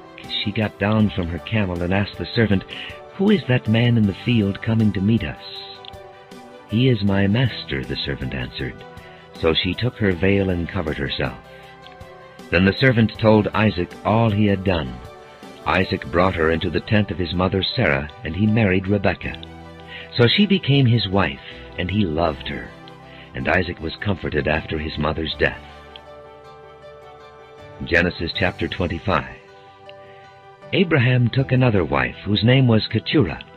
She bore him Zimran, Jokshan, Medan, Midian, Ishbak, and Shua. Jokshan was the father of Sheba and Dedan. The descendants of Dedan were the Ashurites, the Letushites, and the Laamites. The sons of Midian were Ephah, Epher, Hanok, Abida, and Aldeah. All these were descendants of Keturah. Abraham left everything he owned to Isaac, but while he was still living, he gave gifts to the sons of his concubines and sent them away from his son Isaac to the land of the east. Altogether Abraham lived 175 years. Then Abraham breathed his last and died at a good old age, an old man and full of years, and he was gathered to his people. His sons Isaac and Ishmael buried him in the cave of Machpelah near Mamre, in the field of Ephron, son of Zohar the Hittite, the field Abraham had bought from the Hittites. There Abraham was buried with his wife Sarah. After Abraham's death, God blessed his son Isaac, who then lived near Beer-lahai-roi. This is the account of Abraham's son Ishmael, whom Sarah's maidservant Hagar the Egyptian bore to Abraham. These are the names of the sons of Ishmael, listed in the order of their birth. Nebaioth, the firstborn of Ishmael, Kedar, Abdiel, Mibsam, Mishma, Duma, Massa, Hadad, Tema, Jeter, Naphish, and Kedemah. These were the sons of Ishmael, and these are the names of the 12 tribal rulers according to their settlements and camps. Altogether Ishmael lived 137 years. He breathed his last and died, and he was gathered to his people. His descendants settled in the area from Havilah to Shur, near the border of Egypt, as you go toward Ashur. And they lived in hostility toward all their brothers.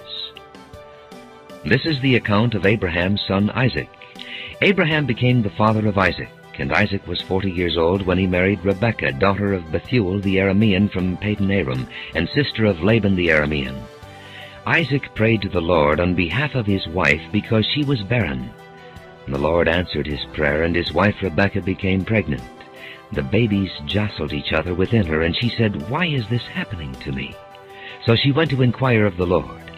The Lord said to her, "2 nations are in your womb, and 2 peoples from within you will be separated.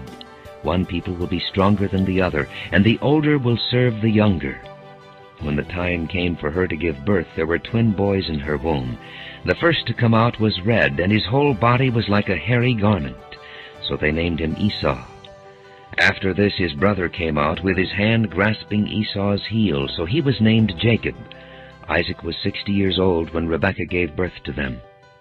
The boys grew up, and Esau became a skillful hunter, a man of the open country, while Jacob was a quiet man, staying among the tents.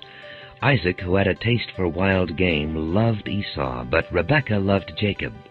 Once when Jacob was cooking some stew, Esau came in from the open country famished. He said to Jacob, "Quick, let me have some of that red stew. I'm famished." That is why he was also called Edom. Jacob replied, "First sell me your birthright." "Look, I am about to die," Esau said. "What good is a birthright to me?" But Jacob said, "Swear to me first." So he swore an oath to him, selling his birthright to Jacob. Then Jacob gave Esau some bread and some lentil stew.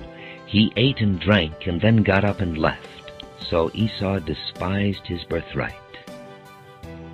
Genesis chapter 26. Now there was a famine in the land, besides the earlier famine of Abraham's time. And Isaac went to Abimelech, king of the Philistines in Gerar. The Lord appeared to Isaac and said, "Do not go down to Egypt. Live in the land where I tell you to live. Stay in this land for a while, and I will be with you and will bless you. For to you and your descendants I will give all these lands, and will confirm the oath I swore to your father Abraham. I will make your descendants as numerous as the stars in the sky, and will give them all these lands, and through your offspring all nations on earth will be blessed, because Abraham obeyed me and kept my requirements, my commands, my decrees, and my laws." So Isaac stayed in Gerar. When the men of that place asked him about his wife, he said, "She is my sister," because he was afraid to say, "She is my wife." He thought, "The men of this place might kill me on account of Rebekah, because she is beautiful." When Isaac had been there a long time, Abimelech, king of the Philistines, looked down from a window and saw Isaac caressing his wife Rebekah. So Abimelech summoned Isaac and said, "She is really your wife. Why did you say she is my sister?" Isaac answered him, "Because I thought I might lose my life on account of her." Then Abimelech said, "What is this you have done to us? One of the men might well have slept with your wife, and you would have brought guilt upon us." So Abimelech gave orders to all the people, "Anyone who molests this man or his wife shall surely be put to death." Isaac planted crops in that land, and the same year reaped 100-fold, because the Lord blessed him. The man became rich, and his wealth continued to grow until he became very wealthy. He had so many flocks and herds and servants that the Philistines envied him. So all the wells that his father's servants had dug in the time of his father Abraham, the Philistines stopped up, filling them with earth. Then Abimelech said to Isaac, "Move away from us. You have become too powerful for us." So Isaac moved away from there and encamped in the valley of Gerar and settled there. Isaac reopened the wells that had been dug in the time of his father Abraham, which the Philistines had stopped up after Abraham died, and he gave them the same names his father had given them. Isaac's servants dug in the valley and discovered a well of fresh water there. But the herdsmen of Gerar quarreled with Isaac's herdsmen and said, "The water is ours." So he named the well Esek, because they disputed with him. Then they dug another well, but they quarreled over that one also, so he named it Sitnah. He moved on from there and dug another well, and no one quarreled over it. He named it Rehoboth, saying, "Now the Lord has given us room, and we will flourish in the land." From there he went up to Beersheba, and that night the Lord appeared to him and said, "I am the God of your father Abraham. Do not be afraid, for I am with you. I will bless you, and will increase the number of your descendants for the sake of my servant Abraham." Isaac built an altar there and called on the name of the Lord. There he pitched his tent, and there his servants dug a well. Meanwhile Abimelech had come to him from Gerar with Ahuzzath, his personal adviser, and Phicol, the commander of his forces. Isaac asked them, "Why have you come to me, since you were hostile to me and sent me away?" They answered, "We saw clearly that the Lord was with you, so we said, there ought to be a sworn agreement between us and you. Let us make a treaty with you that you will do us no harm, just as we did not molest you, but always treated you well and sent you away in peace. And now you are blessed by the Lord." Isaac then made a feast for them, and they ate and drank. Early the next morning the men swore an oath to each other. Then Isaac sent them on their way, and they left him in peace. That day Isaac's servants came and told him about the well they had dug. They said, "We've found water." He called it Sheba, and to this day the name of the town has been Beersheba. When Esau was 40 years old, he married Judith, daughter of Beeri the Hittite, and also Basemath, daughter of Elon the Hittite. They were a source of grief to Isaac and Rebekah. Genesis chapter 27. When Isaac was old, and his eyes were so weak that he could no longer see, he called for Esau his older son, and said to him, "My son." "Here I am," he answered. Isaac said, "I am now an old man, and don't know the day of my death. Now then, get your weapons, your quiver and bow, and go out to the open country to hunt some wild game for me. Prepare me the kind of tasty food I like, and bring it to me to eat, so that I may give you my blessing before I die." Now Rebekah was listening as Isaac spoke to his son Esau. When Esau left for the open country to hunt game and bring it back, Rebekah said to her son Jacob, "Look, I overheard your father say to your brother Esau, 'Bring me some game and prepare me some tasty food to eat, so that I may give you my blessing in the presence of the Lord before I die.' Now, my son, listen carefully and do what I tell you. Go out to the flock and bring me 2 choice young goats, so I can prepare some tasty food for your father, just the way he likes it. Then take it to your father to eat, so that he may give you his blessing before he dies." Jacob said to Rebekah his mother, "But my brother Esau is a hairy man, and I am a man with smooth skin. What if my father touches me? I would appear to be tricking him and would bring down a curse on myself rather than a blessing." His mother said to him, "My son, let the curse fall on me. Just do what I say. Go and get them for me." So he went and got them and brought them to his mother, and she prepared some tasty food just the way his father liked it. Then Rebekah took the best clothes of Esau her older son, which she had in the house, and put them on her younger son Jacob. She also covered his hands and the smooth part of his neck with the goat skins. Then she handed to her son Jacob the tasty food and the bread she had made. He went to his father and said, "My father?" "Yes, my son," he answered. "Who is it?" Jacob said to his father, "I am Esau, your firstborn. I have done as you told me. Please sit up and eat some of my game, so that you may give me your blessing." Isaac asked his son, "How did you find it so quickly, my son?" "The Lord your God gave me success," he replied. Then Isaac said to Jacob, "Come near so I can touch you, my son, to know whether you really are my son Esau or not." Jacob went close to his father Isaac, who touched him and said, "The voice is the voice of Jacob, but the hands are the hands of Esau." He did not recognize him, for his hands were hairy like those of his brother Esau, so he blessed him. "Are you really my son Esau?" he asked. "I am," he replied. Then he said, "My son, bring me some of your game to eat, so that I may give you my blessing." And Jacob brought it to him, and he ate. And he brought some wine, and he drank. Then his father Isaac said to him, "Come here, my son, and kiss me." So he went to him and kissed him. When Isaac caught the smell of his clothes, he blessed him and said, "Ah, the smell of my son is like the smell of a field that the Lord has blessed. May God give you of heaven's dew and of earth's richness, an abundance of grain and new wine. May nations serve you and peoples bow down to you. Be Lord over your brothers, and may the sons of your mother bow down to you. May those who curse you be cursed, and those who bless you be blessed." After Isaac finished blessing him, and Jacob had scarcely left his father's presence, his brother Esau came in from hunting. He too prepared some tasty food and brought it to his father.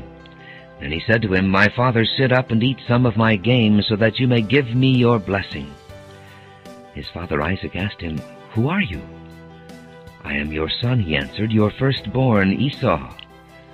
Isaac trembled violently and said, "Who was it, then, that hunted game and brought it to me? I ate it just before you came, and I blessed him, and indeed he will be blessed." When Esau heard his father's words, he burst out with a loud and bitter cry and said to his father, "Bless me, me too, my father." But he said, "Your brother came deceitfully and took your blessing." Esau said, "Isn't he rightly named Jacob? He has deceived me these 2 times. He took my birthright, and now he's taken my blessing." Then he asked, "Haven't you reserved any blessing for me?"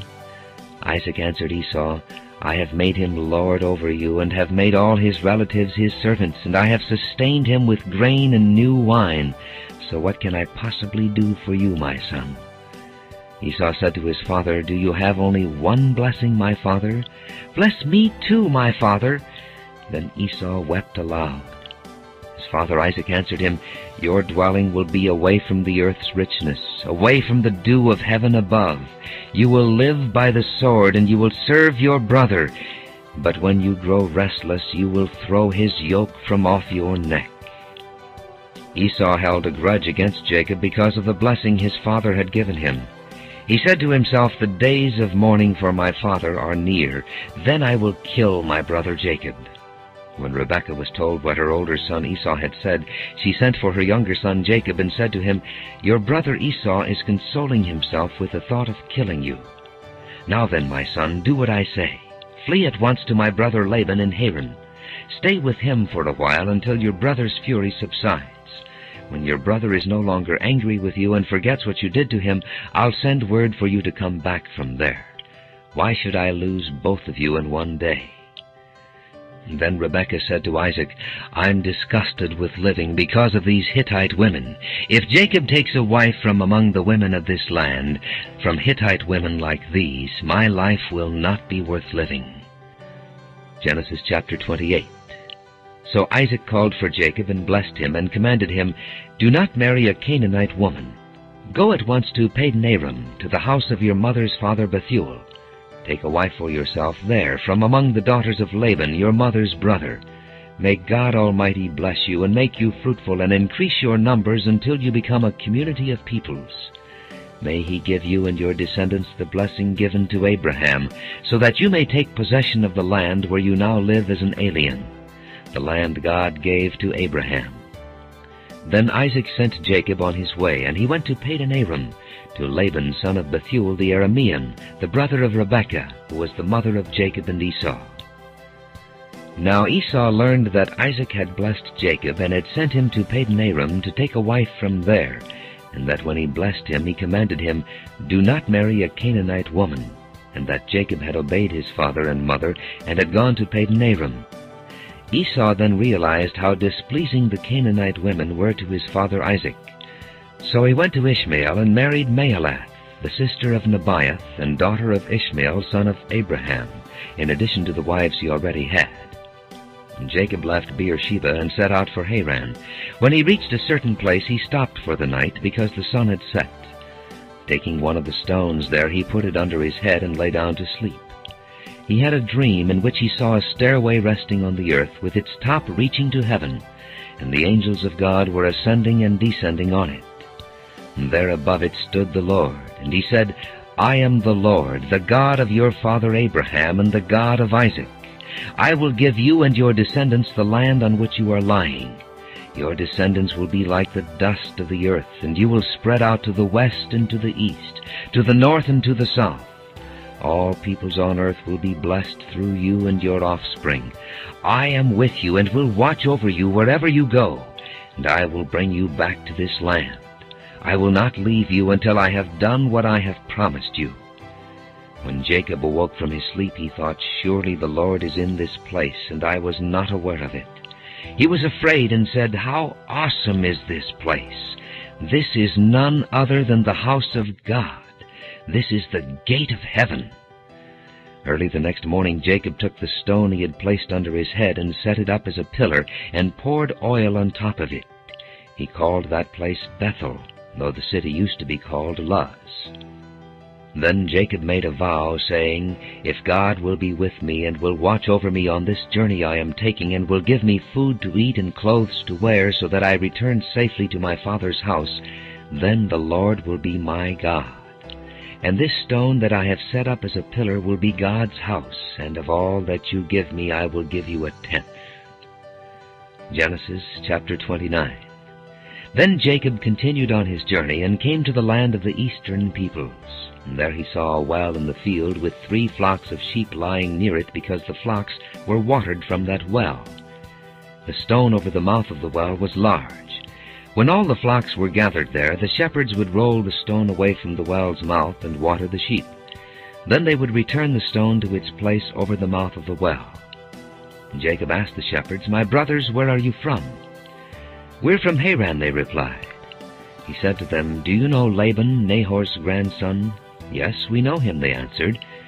Then Jacob asked them, "Is he well?" "Yes, he is," they said, "and here comes his daughter Rachel with the sheep." "Look," he said, "the sun is still high. It is not time for the flocks to be gathered. Water the sheep and take them back to pasture." "We can't," they replied, "until all the flocks are gathered and the stone has been rolled away from the mouth of the well. Then we will water the sheep." While he was still talking with them, Rachel came with her father's sheep, for she was a shepherdess. When Jacob saw Rachel, daughter of Laban, his mother's brother, and Laban's sheep, he went over and rolled the stone away from the mouth of the well and watered his uncle's sheep. Then Jacob kissed Rachel and began to weep aloud. He had told Rachel that he was a relative of her father and a son of Rebekah, so she ran and told her father. As soon as Laban heard the news about Jacob, his sister's son, he hurried to meet him. He embraced him and kissed him and brought him to his home. And there Jacob told him all these things. Then Laban said to him, "You are my own flesh and blood." After Jacob had stayed with him for a whole month, Laban said to him, "Just because you are a relative of mine, should you work for me for nothing? Tell me what your wages should be." Now Laban had 2 daughters. The name of the older was Leah, and the name of the younger was Rachel. Leah had weak eyes, but Rachel was lovely in form and beautiful. Jacob was in love with Rachel and said, "I'll work for you 7 years in return for your younger daughter Rachel." Laban said, "It's better that I give her to you than to some other man. Stay here with me." So Jacob served 7 years to get Rachel, but they seemed like only a few days to him because of his love for her. Then Jacob said to Laban, "Give me my wife. My time is completed, and I want to lie with her." So Laban brought together all the people of the place and gave a feast. But when evening came, he took his daughter Leah and gave her to Jacob, and Jacob lay with her. And Laban gave his servant girl Zilpah to his daughter as her maidservant. When morning came, there was Leah. So Jacob said to Laban, "What is this you have done to me? I served you for Rachel, didn't I? Why have you deceived me?" Laban replied, "It is not our custom here to give the younger daughter in marriage before the older one. Finish this daughter's bridal week. Then we will give you the younger one also in return for another 7 years of work." And Jacob did so. He finished the week with Leah, and then Laban gave him his daughter Rachel to be his wife.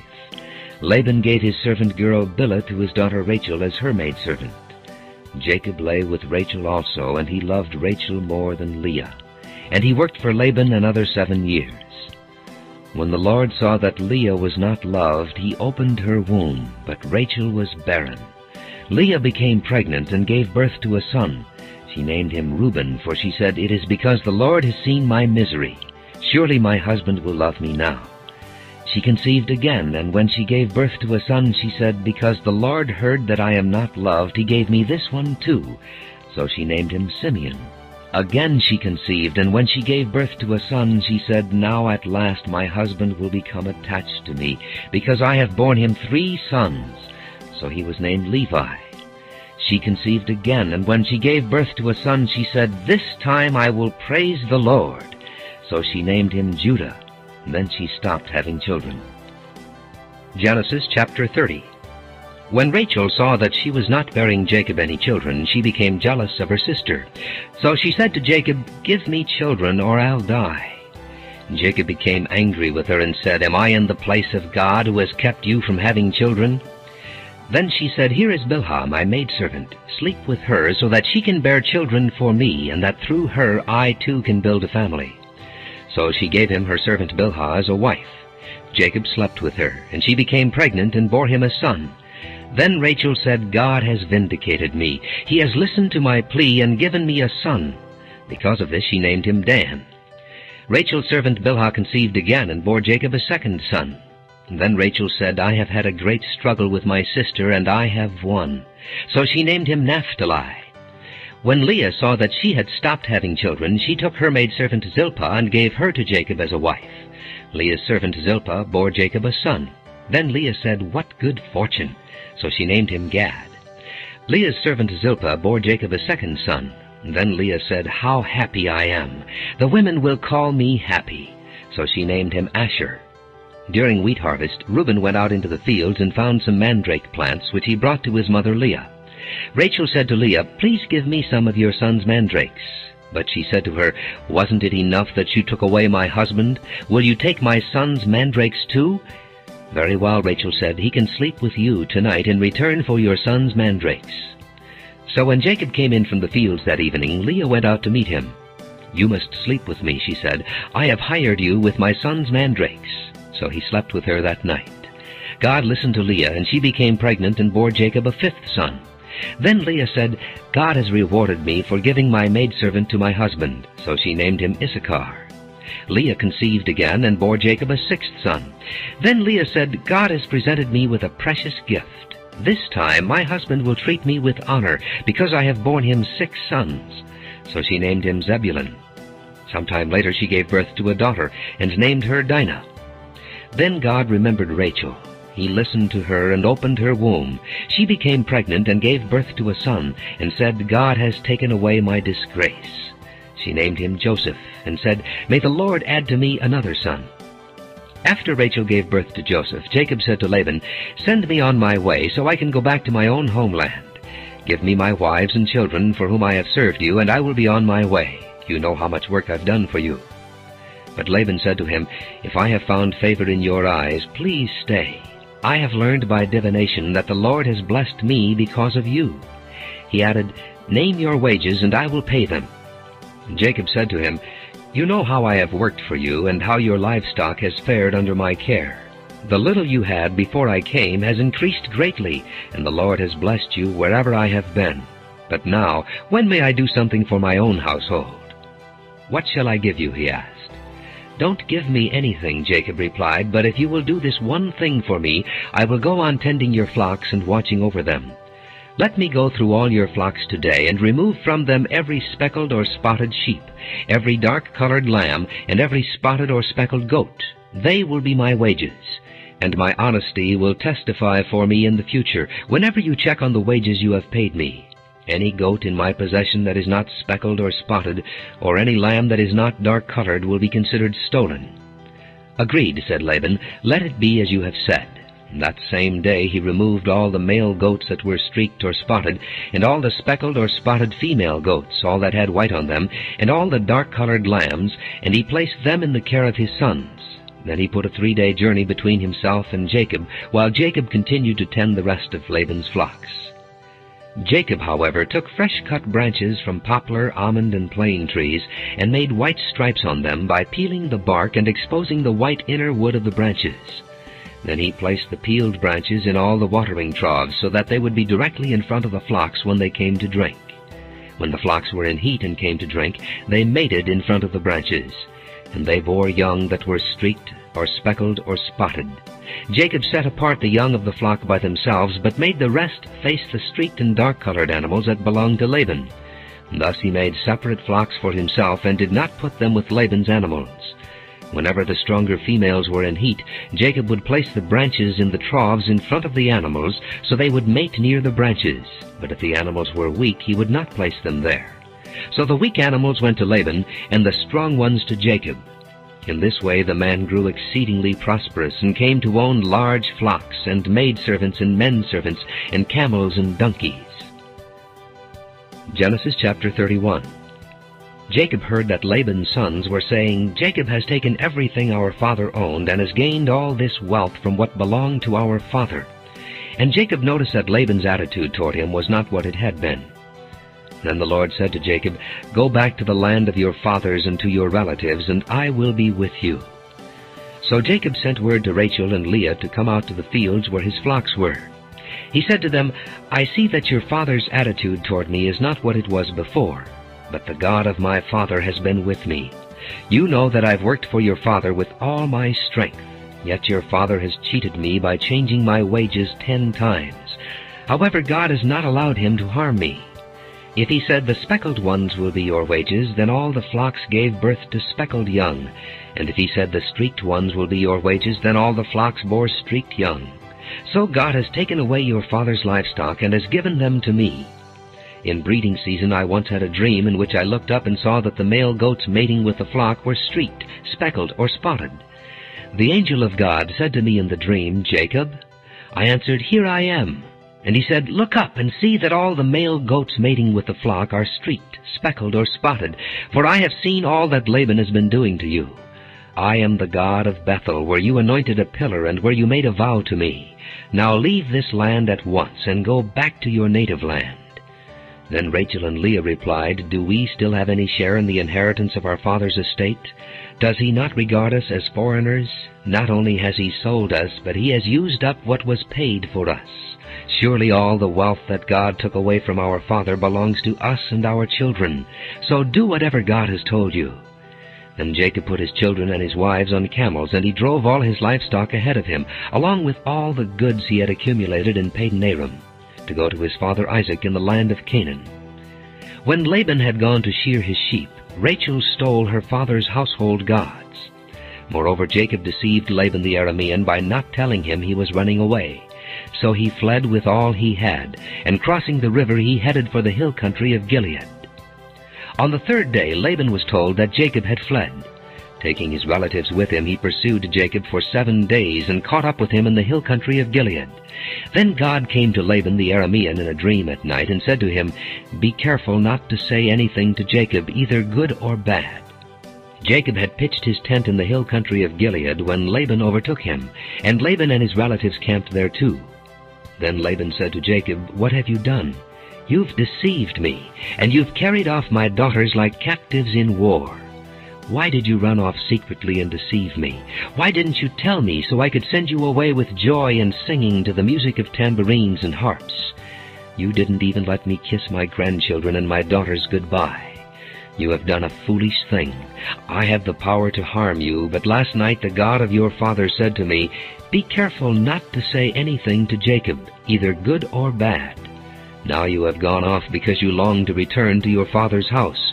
But why did you steal my gods?" Jacob answered Laban, "I was afraid because I thought you would take your daughters away from me by force. But if you find anyone who has your gods, he shall not live. In the presence of our relatives, see for yourself whether there is anything of yours here with me, and if so, take it." Now Jacob did not know that Rachel had stolen the gods. So Laban went into Jacob's tent and into Leah's tent and into the tent of the 2 maidservants, but he found nothing. After he came out of Leah's tent, he entered Rachel's tent. Now Rachel had taken the household gods and put them inside her camel's saddle and was sitting on them. Laban searched through everything in the tent, but found nothing. Rachel said to her father, "Don't be angry, my lord, that I cannot stand up in your presence. I am having my period." So he searched, but could not find the household gods. Jacob was angry and took Laban to task. "What is my crime?" he asked Laban. "What sin have I committed that you hunt me down? Now that you have searched through all my goods, what have you found that belongs to your household? Put it here in front of your relatives and mine, and let them judge between the 2 of us. I have been with you for 20 years now. Your sheep and goats have not miscarried, nor have I eaten rams from your flocks. I did not bring you animals torn by wild beasts. I bore the loss myself. And you demanded payment from me for whatever was stolen by day or night. This was my situation. The heat consumed me in the daytime and the cold at night, and sleep fled from my eyes. It was like this for the 20 years I was in your household.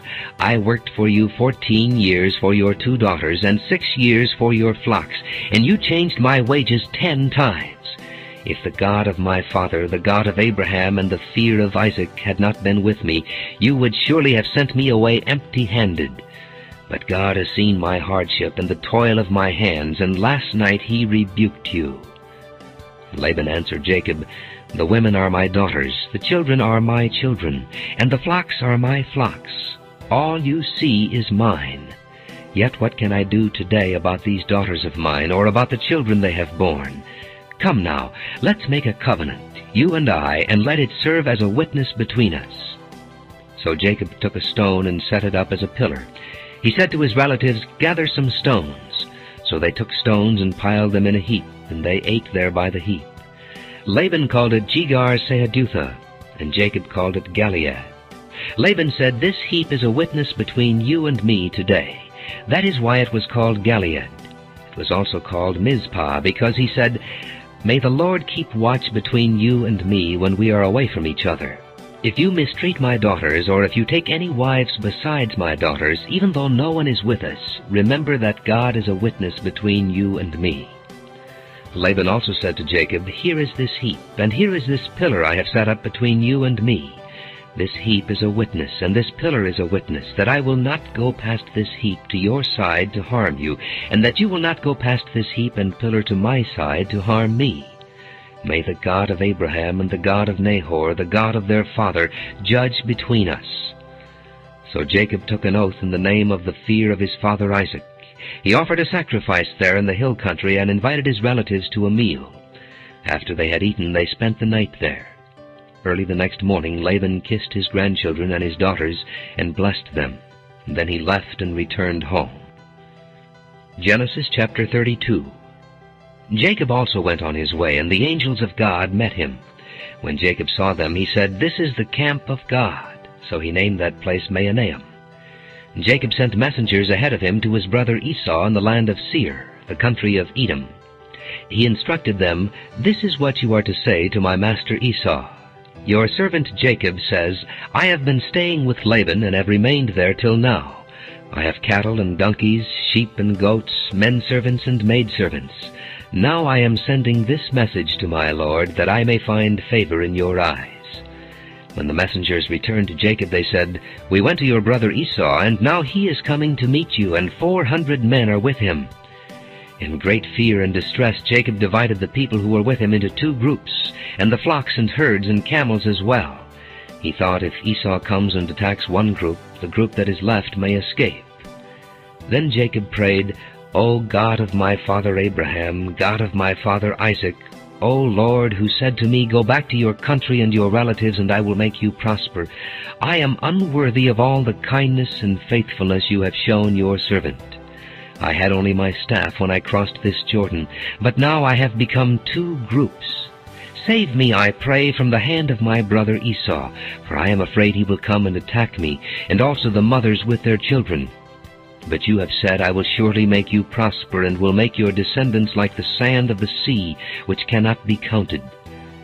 He spent the night there, and from what he had with him he selected a gift for his brother Esau, 200 female goats and 20 male goats, 200 ewes and 20 rams, 30 female camels with their young, 40 cows and 10 bulls, and 20 female donkeys and 10 male donkeys. He put them in the care of his servants, each herd by itself, and said to his servants, "Go ahead of me, and keep some space between the herds." He instructed the one in the lead, "When my brother Esau meets you and asks, 'To whom do you belong, and where are you going, and who owns all these animals in front of you?' then you are to say, 'They belong to your servant Jacob. They are a gift sent to my lord Esau, and he is coming behind us.'" He also instructed the second, the third, and all the others who followed the herds. "You are to say the same thing to Esau when you meet him. And be sure to say, 'Your servant Jacob is coming behind us.' For he thought, I will pacify him with these gifts I am sending on ahead. Later, when I see him, perhaps he will receive me." So Jacob's gifts went on ahead of him, but he himself spent the night in the camp. And that night Jacob got up and took his 2 wives, his 2 maidservants, and his 11 sons, and crossed the ford of the Jabbok. After he had sent them across the stream, he sent over all his possessions. So Jacob was left alone, and a man wrestled with him till daybreak. When the man saw that he could not overpower him, he touched the socket of Jacob's hip, so that his hip was wrenched as he wrestled with the man. Then the man said, "Let me go, for it is daybreak." But Jacob replied, "I will not let you go unless you bless me." The man asked him, "What is your name?" "Jacob," he answered. Then the man said, "Your name will no longer be Jacob, but Israel, because you have struggled with God and with men, and have overcome." Jacob said, "Please tell me your name." But he replied, "Why do you ask my name?" Then he blessed him there. So Jacob called the place Peniel, saying, "It is because I saw God face to face, and yet my life was spared." The sun rose above him as he passed Peniel, and he was limping because of his hip. Therefore to this day the Israelites do not eat the tendon attached to the socket of the hip, because the socket of Jacob's hip was touched near the tendon. Genesis 33. Jacob looked up, and there was Esau coming with his 400 men. So he divided the children among Leah, Rachel, and the 2 maidservants. He put the maidservants and their children in front, Leah and her children next, and Rachel and Joseph in the rear. He himself went on ahead and bowed down to the ground 7 times as he approached his brother. But Esau ran to meet Jacob and embraced him. He threw his arms around his neck and kissed him, and they wept. Then Esau looked up and saw the women and children. "Who are these with you?" he asked. Jacob answered, "They are the children God has graciously given your servant." Then the maidservants and their children approached and bowed down. Next Leah and her children came and bowed down. Last of all came Joseph and Rachel, and they too bowed down. Esau asked, "What do you mean by all these droves I met?" "To find favor in your eyes, my lord," he said. But Esau said, "I already have plenty, my brother. Keep what you have for yourself."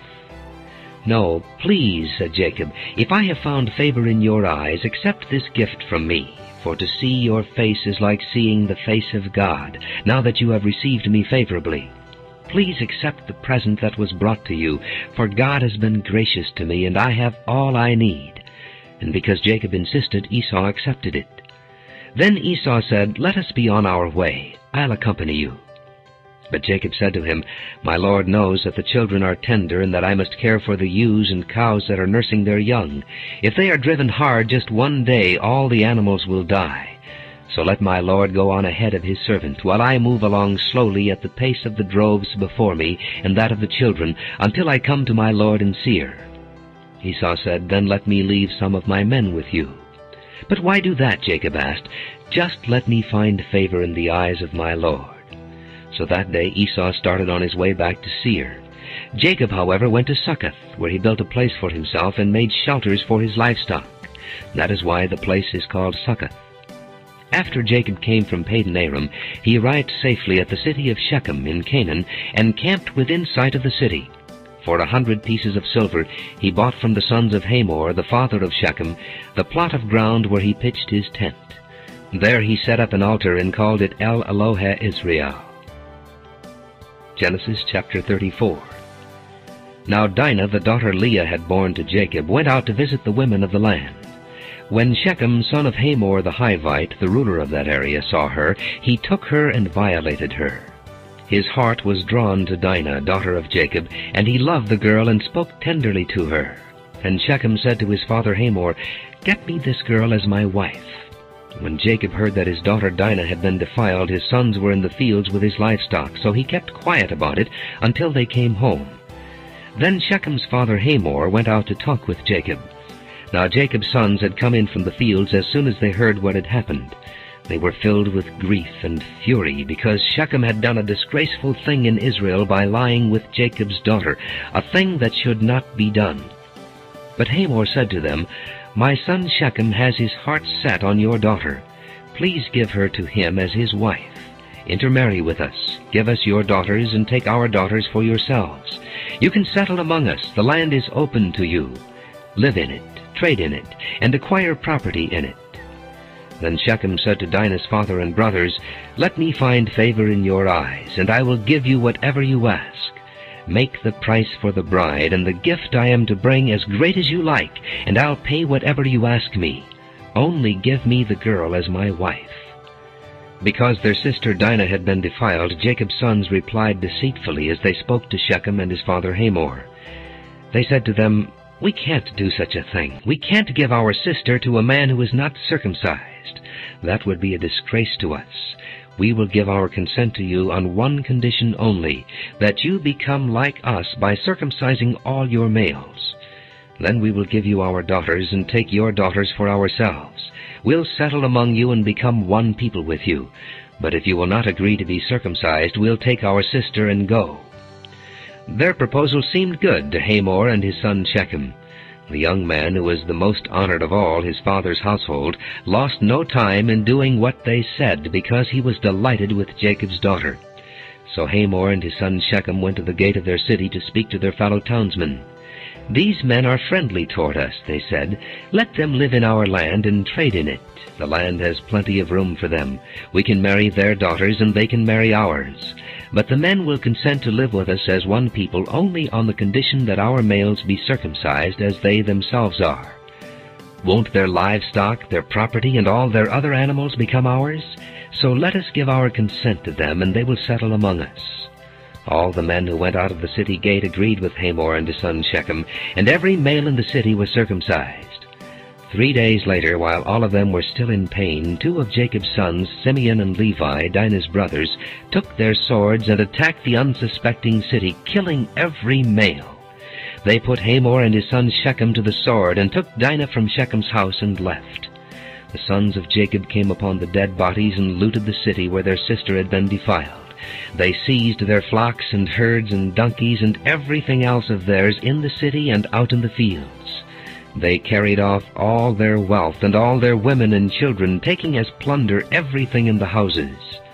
Then Jacob said to Simeon and Levi, "You have brought trouble on me by making me a stench to the Canaanites and Perizzites, the people living in this land. We are few in number, and if they join forces against me and attack me, I and my household will be destroyed." But they replied, "Should he have treated our sister like a prostitute?" Genesis chapter 35. Then God said to Jacob, "Go up to Bethel and settle there, and build an altar there to God, who appeared to you when you were fleeing from your brother Esau." So Jacob said to his household and to all who were with him, "Get rid of the foreign gods you have with you, and purify yourselves and change your clothes. Then come, let us go up to Bethel, where I will build an altar to God, who answered me in the day of my distress, and who has been with me wherever I have gone." So they gave Jacob all the foreign gods they had, and the rings in their ears, and Jacob buried them under the oak at Shechem. And then they set out, and the terror of God fell upon the towns all around them, so that no one pursued them. Jacob and all the people with him came to Luz, that is Bethel, in the land of Canaan. There he built an altar, and he called the place El-Bethel, because it was there that God revealed himself to him when he was fleeing from his brother. Now Deborah, Rebekah's nurse, died and was buried under the oak below Bethel. So it was named Elon-Bakuth. After Jacob returned from Padan-Aram, God appeared to him again and blessed him. God said to him, "Your name is Jacob, but you will no longer be called Jacob. Your name will be Israel." So he named him Israel. And God said to him, "I am God Almighty. Be fruitful and increase in number. A nation and a community of nations will come from you, and kings will come from your body. The land I gave to Abraham and Isaac I also give to you, and I will give this land to your descendants after you." Then God went up from him at the place where he had talked with him. Jacob set up a stone pillar at the place where God had talked with him, and he poured out a drink offering on it. He also poured oil on it. Jacob called the place where God had talked with him Bethel. Then they moved on from Bethel. While they were still some distance from Ephrath, Rachel began to give birth and had great difficulty. And as she was having great difficulty in childbirth, the midwife said to her, "Don't be afraid, for you have another son." As she breathed her last, for she was dying, she named her son Benoni, but his father named him Benjamin. So Rachel died and was buried on the way to Ephrath, that is, Bethlehem. Over her tomb Jacob set up a pillar, and to this day that pillar marks Rachel's tomb. Israel moved on again and pitched his tent beyond Migdal-Eder. While Israel was living in that region, Reuben went in and slept with his father's concubine Bilhah, and Israel heard of it. Jacob had 12 sons. The sons of Leah, Reuben the firstborn of Jacob, Simeon, Levi, Judah, Issachar, and Zebulun. The sons of Rachel, Joseph and Benjamin. The sons of Rachel's maidservant Bilhah, Dan and Naphtali. The sons of Leah's maidservant Zilpah, Gad and Asher. These were the sons of Jacob who were born to him in Padan-Aram. Jacob came home to his father Isaac in Mamre near Kiriath Arba, that is Hebron, where Abraham and Isaac had stayed. Isaac lived 180 years. Then he breathed his last and died, and was gathered to his people, old and full of years. And his sons Esau and Jacob buried him. Genesis chapter 36. This is the account of Esau, that is Edom. Esau took his wives from the women of Canaan, Adah, daughter of Elon the Hittite, and Aholibamah, daughter of Anah, and granddaughter of Zibeon the Hivite, also Basemath, daughter of Ishmael, and sister of Nebaioth. Adah bore Eliphaz to Esau, Basemath bore Ruel, and Aholibamah bore Jeush, Jalem, and Korah. These were the sons of Esau who were born to him in Canaan. Esau took his wives and sons and daughters and all the members of his household, as well as his livestock and all his other animals, and all the goods he had acquired in Canaan, and moved to a land some distance from his brother Jacob. Their possessions were too great for them to remain together. The land where they were staying could not support them both because of their livestock. So Esau, that is Edom, settled in the hill country of Seir. This is the account of Esau, the father of the Edomites in the hill country of Seir. These are the names of Esau's sons: Eliphaz, the son of Esau's wife Adah, and Reuel, the son of Esau's wife Basemath. The sons of Eliphaz: Teman, Omar, Zepho, Gatam, and Kenaz. Esau's son Eliphaz also had a concubine named Timnah, who bore him Amalek.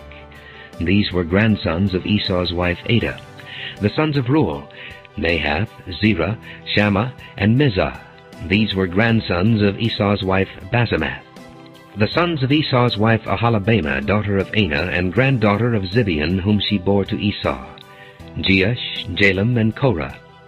These were the chiefs among Esau's descendants, the sons of Eliphaz, the firstborn of Esau: chiefs Teman, Omar, Zepho, Kenaz, Korah, Gatam, and Amalek. These were the chiefs descended from Eliphaz in Edom. They were grandsons of Adah. The sons of Esau's son Reuel: chiefs Nahath, Zerah, Shammah, and Mizah. These were the chiefs descended from Reuel in Edom. They were grandsons of Esau's wife Basemath. The sons of Esau's wife Aholibamah: chiefs Jeush, Jalam, and Korah. These were the chiefs descended from Esau's wife Aholibamah, daughter of Anah. These were the sons of Esau, that is Edom, and these were their chiefs.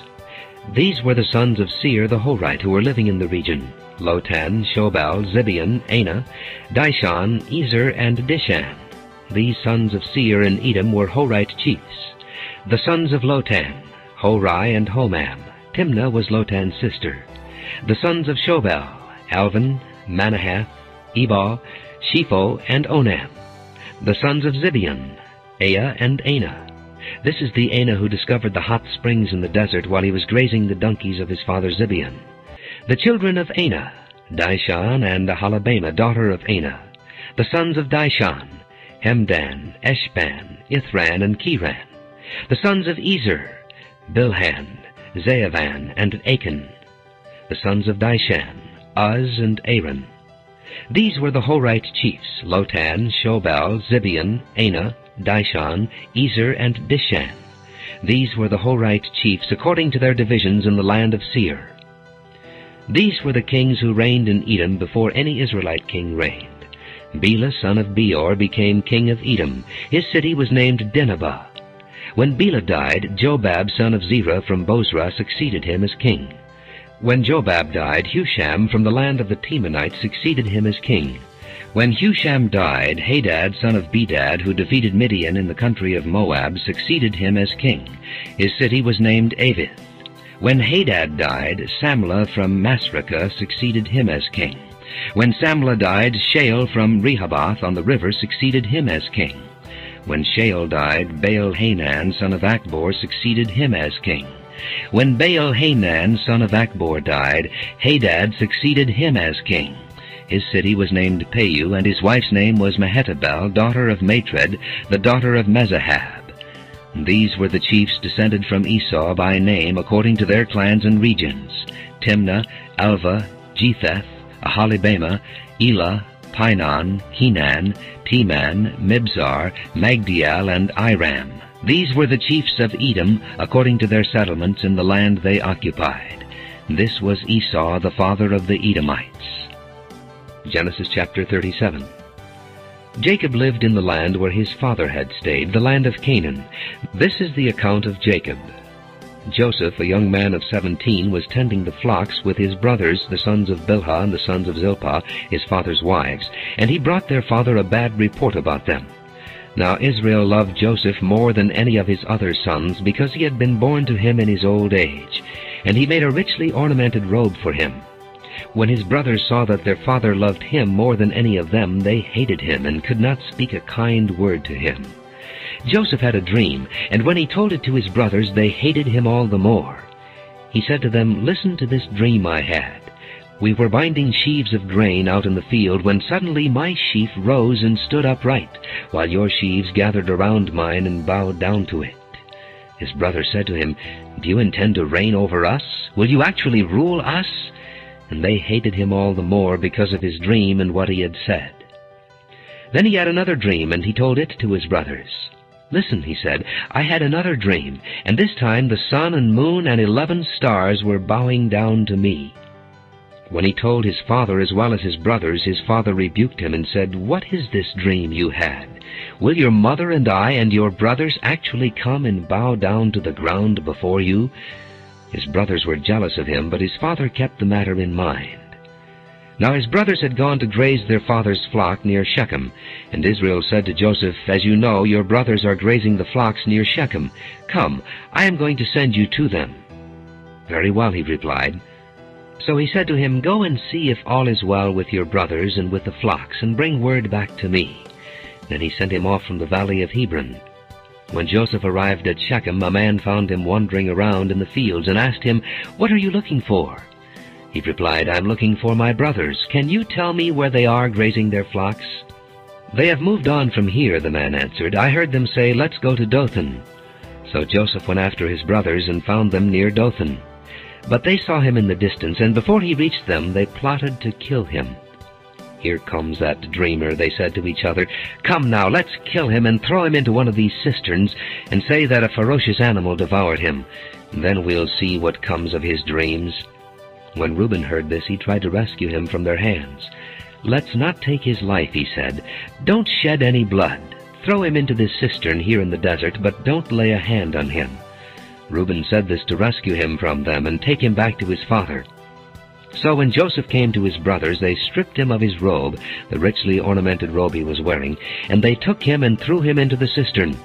Now the cistern was empty. There was no water in it. As they sat down to eat their meal, they looked up and saw a caravan of Ishmaelites coming from Gilead. Their camels were loaded with spices, balm, and myrrh, and they were on their way to take them down to Egypt.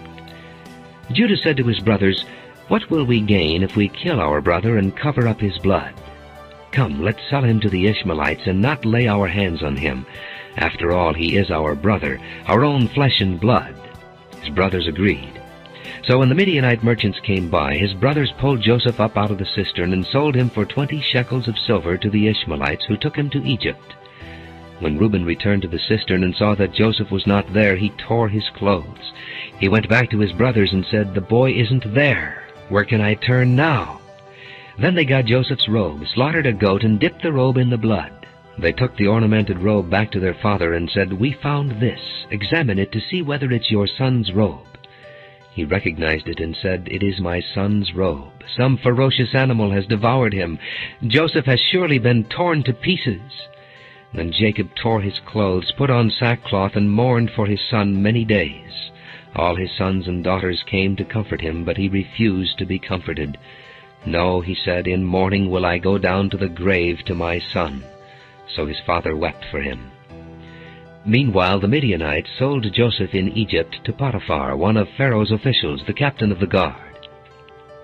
Genesis chapter 38. At that time Judah left his brothers and went down to stay with a man of Adullam named Hira. There Judah met the daughter of a Canaanite man named Shua. He married her and lay with her. She became pregnant and gave birth to a son who was named She conceived again and gave birth to a son and named him Onan.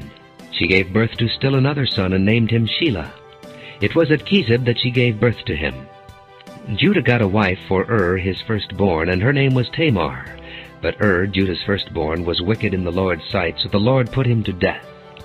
Then Judah said to Onan, "Lie with your brother's wife, and fulfill your duty to her as a brother-in-law to produce offspring for your brother." But Onan knew that the offspring would not be his, so whenever he lay with his brother's wife, he spilled his semen on the ground to keep from producing offspring for his brother. What he did was wicked in the Lord's sight, so he put him to death also. Judah then said to his daughter-in-law Tamar, "Live as a widow in your father's house until my son Shelah grows up," for he thought he may die too, just like his brothers. So Tamar went to live in her father's house. After a long time, Judah's wife, the daughter of Shua, died. When Judah had recovered from his grief, he went up to Timnah, to the men who were shearing his sheep, and his friend Hira, the Adullamite, went with him. When Tamar was told, "Your father-in-law is on his way to Timnah to shear his sheep," she took off her widow's clothes, covered herself with a veil to disguise herself, and then sat down at the entrance to Enaim, which is on the road to Timnah. For she saw that though Shelah had now grown up, she had not been given to him as his wife. When Judah saw her, he thought she was a prostitute, for she had covered her face. Not realizing that she was his daughter-in-law, he went over to her by the roadside and said, "Come now, let me sleep with you." "And what will you give me to sleep with you?" she asked. "I'll send you a young goat from my flock," he said. "Will you give me something as a pledge until you send it?" she asked. He said, "What pledge should I give you?" "Your seal and its cord, and the staff in your hand," she answered. So he gave them to her and slept with her, and she became pregnant by him. After she left, she took off her veil and put on her widow's clothes again. Meanwhile, Judah sent the young goat by his friend the Adullamite in order to get his pledge back from the woman, but he did not find her. He asked the men who lived there, "Where is the shrine prostitute who was beside the road at Enaim?" "There hasn't been any shrine prostitute here," they said. So he went back to Judah and said, "I didn't find her. Besides, the men who live there said there hasn't been any shrine prostitute here." Then Judah said, "Let her keep what she has, or we will become a laughingstock. After all, I did send her this young goat, but you didn't find her." About 3 months later, Judah was told, "Your daughter-in-law Tamar is guilty of prostitution, and as a result she is now pregnant." Judah said, "Bring her out and have her burned to death." As she was being brought out, she sent a message to her father-in-law. "I am pregnant by the man who owns these," she said, and she added, "See if you recognize whose seal and cord and staff these are." Judah recognized them and said, "She is more righteous than I, since I wouldn't give her to my son Shelah." And he did not sleep with her again. When the time came for her to give birth, there were twin boys in her womb. As she was giving birth, one of them put out his hand. So the midwife took a scarlet thread and tied it on his wrist and said, "This one came out first." But when he drew back his hand, his brother came out, and she said, "So this is how you have broken out." And he was named Perez. Then his brother, who had the scarlet thread on his wrist, came out, and he was given the name Zerah. Genesis chapter 39. Now Joseph had been taken down to Egypt. Potiphar, an Egyptian who was one of Pharaoh's officials, the captain of the guard, bought him from the Ishmaelites who had taken him there. The Lord was with Joseph, and he prospered, and he lived in the house of his Egyptian master. When his master saw that the Lord was with him, and that the Lord gave him success in everything he did, Joseph found favor in his eyes and became his attendant. Potiphar put him in charge of his household, and he entrusted to his care everything he owned. From the time he put him in charge of his household and of all that he owned, the Lord blessed the household of the Egyptian because of Joseph. The blessing of the Lord was on everything Potiphar had, both in the house and in the field. So he left in Joseph's care everything he had. With Joseph in charge, he did not concern himself with anything except the food he ate. Now Joseph was well built and handsome, and after a while his master's wife took notice of Joseph and said, "Come to bed with me." But he refused. "With me in charge," he told her, "my master does not concern himself with anything in the house. Everything he owns he has entrusted to my care. No one is greater in this house than I am. My master has withheld nothing from me except you, because you are his wife. How then could I do such a wicked thing and sin against God?"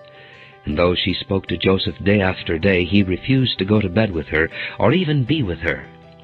One day he went into the house to attend to his duties, and none of the household servants was inside. She caught him by his cloak and said, "Come to bed with me."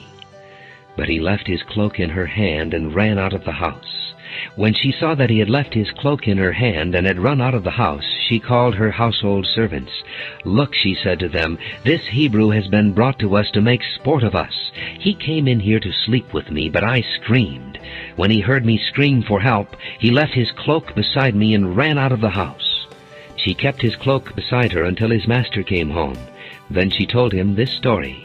"That Hebrew slave you brought us came to me to make sport of me. But as soon as I screamed for help, he left his cloak beside me and ran out of the house." When his master heard the story his wife told him, saying, "This is how your slave treated me," he burned with anger. Joseph's master took him and put him in prison, the place where the king's prisoners were confined. But while Joseph was there in the prison, the Lord was with him. He showed him kindness and granted him favor in the eyes of the prison warden. So the warden put Joseph in charge of all those held in the prison, and he was made responsible for all that was done there. The warden paid no attention to anything under Joseph's care, because the Lord was with Joseph and gave him success in whatever he did. Genesis chapter 40. Sometime later, the cupbearer and the baker of the king of Egypt offended their master, the king of Egypt. Pharaoh was angry with his two officials, the chief cupbearer and the chief baker, and put them in custody in the house of the captain of the guard, in the same prison where Joseph was confined. The captain of the guard assigned them to Joseph, and he attended them. After they had been in custody for some time, each of the two men, the cupbearer and the baker of the king of Egypt, who were being held in prison, had a dream the same night, and each dream had a meaning of its own. When Joseph came to them the next morning, he saw that they were dejected. So he asked Pharaoh's officials, who were in custody with him in his master's house, "Why are your faces so sad today?"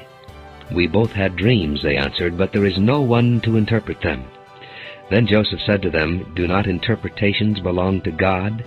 Tell me your dreams." So the chief cupbearer told Joseph his dream. He said to him, "In my dream I saw a vine in front of me, and on the vine were 3 branches. As soon as it budded, it blossomed, and its clusters ripened into grapes. Pharaoh's cup was in my hand, and I took the grapes, squeezed them into Pharaoh's cup, and put the cup in his hand." "This is what it means," Joseph said to him. "The 3 branches are 3 days. Within 3 days Pharaoh will lift up your head and restore you to your position, and you will put Pharaoh's cup in his hand, just as you used to do when you were his cupbearer. But when all goes well with you, remember me and show me kindness. Mention me to Pharaoh and get me out of this prison, for I was forcibly carried off from the land of the Hebrews, and even here I have done nothing to deserve being put in a dungeon." When the chief baker saw that Joseph had given a favorable interpretation, he said to Joseph, "I too had a dream. On my head were 3 baskets of bread. In the top basket were all kinds of baked goods for Pharaoh, but the birds were eating them out of the basket on my head." "This is what it means," Joseph said. "The 3 baskets are 3 days. Within 3 days Pharaoh will lift off your head and hang you on a tree, and the birds will eat away your flesh." Now the 3rd day was Pharaoh's birthday, and he gave a feast for all his officials. He lifted up the heads of the chief cupbearer and the chief baker in the presence of his officials. He restored the chief cupbearer to his position, so that he once again put the cup into Pharaoh's hand. But he hanged the chief baker, just as Joseph had said to them in his interpretation. The chief cupbearer, however, did not remember Joseph. He forgot him. Genesis chapter 41. When 2 full years had passed, Pharaoh had a dream. He was standing by the Nile when out of the river there came up 7 cows, sleek and fat, and they grazed among the reeds. After them 7 other cows, ugly and gaunt, came up out of the Nile and stood beside those on the river bank. And the cows that were ugly and gaunt ate up the 7 sleek, fat cows. Then Pharaoh woke up. He fell asleep again and had a second dream. 7 heads of grain, healthy and good, were growing on a single stalk. After them 7 other heads of grain sprouted, thin and scorched by the east wind. The thin heads of grain swallowed up the 7 healthy, full heads. Then Pharaoh woke up. It had been a dream. In the morning his mind was troubled, so he sent for all the magicians and wise men of Egypt. Pharaoh told them his dreams, but no one could interpret them for him. Then the chief cupbearer said to Pharaoh, "Today I am reminded of my shortcomings. Pharaoh was once angry with his servants, and he imprisoned me and the chief baker in the house of the captain of the guard. Each of us had a dream the same night, and each dream had a meaning of its own. Now a young Hebrew was there with us, a servant of the captain of the guard. We told him our dreams, and he interpreted them for us, giving each man the interpretation of his dream, and things turned out exactly as he interpreted them to us.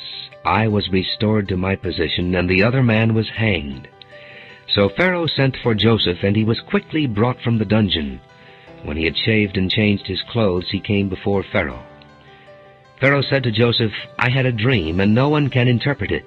But I have heard it said of you that when you hear a dream, you can interpret it." "I cannot do it," Joseph replied to Pharaoh, "but God will give Pharaoh the answer he desires." Then Pharaoh said to Joseph, "In my dream I was standing on the bank of the Nile, when out of the river there came up 7 cows, fat and sleek, and they grazed among the reeds. After them 7 other cows came up, scrawny and very ugly and lean. I had never seen such ugly cows in all the land of Egypt. The lean, ugly cows ate up the 7 fat cows that came up first. But even after they ate them, no one could tell that they had done so. They looked just as ugly as before. Then I woke up. In my dreams I also saw 7 heads of grain, full and good, growing on a single stalk. After them 7 other heads sprouted, withered and thin and scorched by the east wind. The thin heads of grain swallowed up the 7 good heads. I told this to the magicians, but none could explain it to me. Then Joseph said to Pharaoh, "The dreams of Pharaoh are one and the same. God has revealed to Pharaoh what he is about to do. The 7 good cows are 7 years, and the 7 good heads of grain are 7 years. It is one and the same dream. The 7 lean, ugly cows that came up afterward are 7 years. And so are the 7 worthless heads of grain scorched by the east wind. They are 7 years of famine. It is just as I said to Pharaoh. God has shown Pharaoh what he is about to do. 7 years of great abundance are coming throughout the land of Egypt, but 7 years of famine will follow them. Then all the abundance in Egypt will be forgotten, and the famine will ravage the land. The abundance in the land will not be remembered, because the famine that follows it will be so severe. The reason the dream was given to Pharaoh in 2 forms is that the matter has been firmly decided by God, and God will do it soon. And now let Pharaoh look for a discerning and wise man and put him in charge of the land of Egypt. Let Pharaoh appoint commissioners over the land to take 1/5 of the harvest of Egypt during the 7 years of abundance. They should collect all the food of these good years that are coming and store up the grain under the authority of Pharaoh to be kept in the cities for food. This food should be held in reserve for the country, to be used during the 7 years of famine that will come upon Egypt, so that the country may not be ruined by the famine." The plan seemed good to Pharaoh and to all his officials. So Pharaoh asked them, "Can we find anyone like this man, one in whom is the Spirit of God?" Then Pharaoh said to Joseph, "Since God has made all this known to you, there is no one so discerning and wise as you. You shall be in charge of my palace, and all my people are to submit to your orders. Only with respect to the throne will I be greater than you." So Pharaoh said to Joseph, "I hereby put you in charge of the whole land of Egypt." Then Pharaoh took his signet ring from his finger and put it on Joseph's finger. He dressed him in robes of fine linen and put a gold chain around his neck. He had him ride in a chariot as his second in command, and men shouted before him, "Make way!" And thus he put him in charge of the whole land of Egypt. Then Pharaoh said to Joseph, "I am Pharaoh, but without your word no one will lift hand or foot in all Egypt." Pharaoh gave Joseph the names Zaphenath-Paneah, and gave him Asenath, daughter of Potipherah, priest of On, to be his wife. And Joseph went throughout the land of Egypt. Joseph was 30 years old when he entered the service of Pharaoh, king of Egypt. And Joseph went out from Pharaoh's presence and traveled throughout Egypt. During the 7 years of abundance the land produced plentifully. Joseph collected all the food produced in those 7 years of abundance in Egypt and stored it in the cities. In each city he put the food grown in the field surrounding it. Joseph stored up huge quantities of grain, like the sand of the sea. It was so much that he stopped keeping records because it was beyond measure. Before the years of famine came, 2 sons were born to Joseph by Asenath, daughter of Potipherah, priest of On. Joseph named his firstborn Manasseh, and said, "It is because God has made me forget all my trouble and all my father's household." The second son he named Ephraim, and said, "It is because God has made me fruitful in the land of my suffering." The 7 years of abundance in Egypt came to an end, and the 7 years of famine began, just as Joseph had said. There was famine in all the other lands, but in the whole land of Egypt there was food. When all Egypt began to feel the famine, the people cried to Pharaoh for food. Then Pharaoh told all the Egyptians, "Go to Joseph and do what he tells you." When the famine had spread over the whole country, Joseph opened the storehouses and sold grain to the Egyptians, for the famine was severe throughout Egypt. And all the countries came to Egypt to buy grain from Joseph, because the famine was severe in all the world. Genesis chapter 42. When Jacob learned that there was grain in Egypt, he said to his sons, "Why do you just keep looking at each other?" He continued, "I have heard that there is grain in Egypt. Go down there and buy some for us, so that we may live and not die." Then 10 of Joseph's brothers went down to buy grain from Egypt. But Jacob did not send Benjamin, Joseph's brother, with the others, because he was afraid that harm might come to him. So Israel's sons were among those who went to buy grain, for the famine was in the land of Canaan also. Now Joseph was the governor of the land, the one who sold grain to all its people. So when Joseph's brothers arrived, they bowed down to him with their faces to the ground. As soon as Joseph saw his brothers, he recognized them, but he pretended to be a stranger and spoke harshly to them. "Where do you come from?" he asked. "From the land of Canaan," they replied, "to buy food." Although Joseph recognized his brothers, they did not recognize him. Then he remembered his dreams about them and said to them, "You are spies. You have come to see where our land is unprotected." "No, my lord," they answered, "your servants have come to buy food. We are all the sons of one man. Your servants are honest men, not spies." "No," he said to them, "you have come to see where our land is unprotected." But they replied, "Your servants were 12 brothers, the sons of one man, who lives in the land of Canaan. The youngest is now with our father, and one is no more." Joseph said to them, "It is just as I told you. You are spies, and this is how you will be tested. As surely as Pharaoh lives, you will not leave this place unless your youngest brother comes here. Send one of your number to get your brother. The rest of you will be kept in prison, so that your words may be tested to see if you are telling the truth. If you are not, then as surely as Pharaoh lives, you are spies." And he put them all in custody for 3 days. On the 3rd day Joseph said to them, "Do this, and you will live, for I fear God. If you are honest men, let one of your brothers stay here in prison, while the rest of you go and take the grain back for your starving households. But you must bring your youngest brother to me, so that your words may be verified, and that you may not die." And this they proceeded to do. They said to one another, "Surely we are being punished because of our brother. We saw how distressed he was when he pleaded with us for his life, but we would not listen. That's why this distress has come upon us." Reuben replied, "Didn't I tell you not to sin against the boy? But you wouldn't listen. Now we must give an accounting for his blood." They did not realize that Joseph could understand them, since he was using an interpreter. He turned away from them and began to weep, but then turned back and spoke to them again. He had Simeon taken from them and bound before their eyes. Joseph gave orders to fill their bags with grain, to put each man's silver back in his sack, and to give them provisions for their journey. After this was done for them, they loaded their grain on their donkeys and left. At the place where they stopped for the night, one of them opened his sack to get feed for his donkey, and he saw his silver in the mouth of his sack. "My silver has been returned," he said to his brothers. "Here it is in my sack." Their hearts sank, and they turned to each other trembling and said, "What is this that God has done to us?"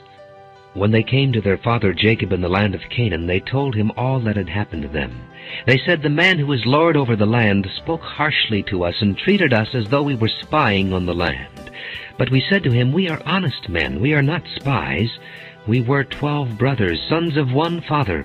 One is no more, and the youngest is now with our father in Canaan.' Then the man who is lord over the land said to us, 'This is how I will know whether you are honest men. Leave one of your brothers here with me, and take food for your starving households, and go. But bring your youngest brother to me, so I will know that you are not spies, but honest men. Then I will give your brother back to you, and you can trade in the land.' As they were emptying their sacks, there in each man's sack was his pouch of silver. When they and their father saw the money pouches, they were frightened. Their father Jacob said to them, 'You have deprived me of my children. Joseph is no more, and Simeon is no more, and now you want to take Benjamin. Everything is against me.' Then Reuben said to his father, 'You may put both of my sons to death if I do not bring him back to you. Entrust him to my care, and I will bring him back.' But Jacob said, 'My son will not go down there with you. His brother is dead, and he is the only one left. If harm comes to him on the journey you are taking, you will bring my gray head down to the grave in sorrow.'" Genesis chapter 43. Now the famine was still severe in the land. So when they had eaten all the grain they had brought from Egypt, their father said to them, "Go back and buy us a little more food." But Judah said to him, "The man warned us solemnly, 'You will not see my face again unless your brother is with you.' If you will send our brother along with us, we will go down and buy food for you. But if you will not send him, we will not go down, because the man said to us, 'You will not see my face again unless your brother is with you.'" Israel asked, "Why did you bring this trouble on me by telling the man you had another brother?" They replied, "The man questioned us closely about ourselves and our family. 'Is your father still living?' he asked us. 'Do you have another brother?' We simply answered his questions. How were we to know he would say, 'Bring your brother down here'?" Then Judah said to Israel his father, "Send the boy along with me, and we will go at once, so that we and you and our children may live and not die. I myself will guarantee his safety. You can hold me personally responsible for him. If I do not bring him back to you and set him here before you, I will bear the blame before you all my life. As it is, if we had not delayed, we could have gone and returned twice." Then their father Israel said to them, "If it must be, then do this. Put some of the best products of the land in your bags, and take them down to the man as a gift, a little balm, and a little honey, some spices and myrrh, some pistachio nuts and almonds. Take double the amount of silver with you, for you must return the silver that was put back into the mouths of your sacks. Perhaps it was a mistake. Take your brother also, and go back to the man at once. And may God Almighty grant you mercy before the man, so that he will let your other brother and Benjamin come back with you. As for me, if I am bereaved, I am bereaved." So the men took the gifts and double the amount of silver, and Benjamin also. They hurried down to Egypt and presented themselves to Joseph. When Joseph saw Benjamin with them, he said to the steward of his house, "Take these men to my house, slaughter an animal, and prepare dinner. They are to eat with me at noon." The man did as Joseph told him, and took the men to Joseph's house. Now the men were frightened when they were taken to his house. They thought, "We were brought here because of the silver that was put back into our sacks the first time. He wants to attack us and overpower us and seize us as slaves and take our donkeys." So they went up to Joseph's steward and spoke to him at the entrance to the house. "Please, sir," they said, "we came down here the first time to buy food. But at the place where we stopped for the night, we opened our sacks, and each of us found his silver, the exact weight, in the mouth of his sack. So we have brought it back with us. We have also brought additional silver with us to buy food. We don't know who put our silver in our sacks." "It's all right," he said. "Don't be afraid. Your God, the God of your father, has given you treasure in your sacks. I received your silver." Then he brought Simeon out to them. The steward took the men into Joseph's house, gave them water to wash their feet, and provided fodder for their donkeys. They prepared their gifts for Joseph's arrival at noon, because they had heard that they were to eat there. When Joseph came home, they presented to him the gifts they had brought into the house, and they bowed down before him to the ground.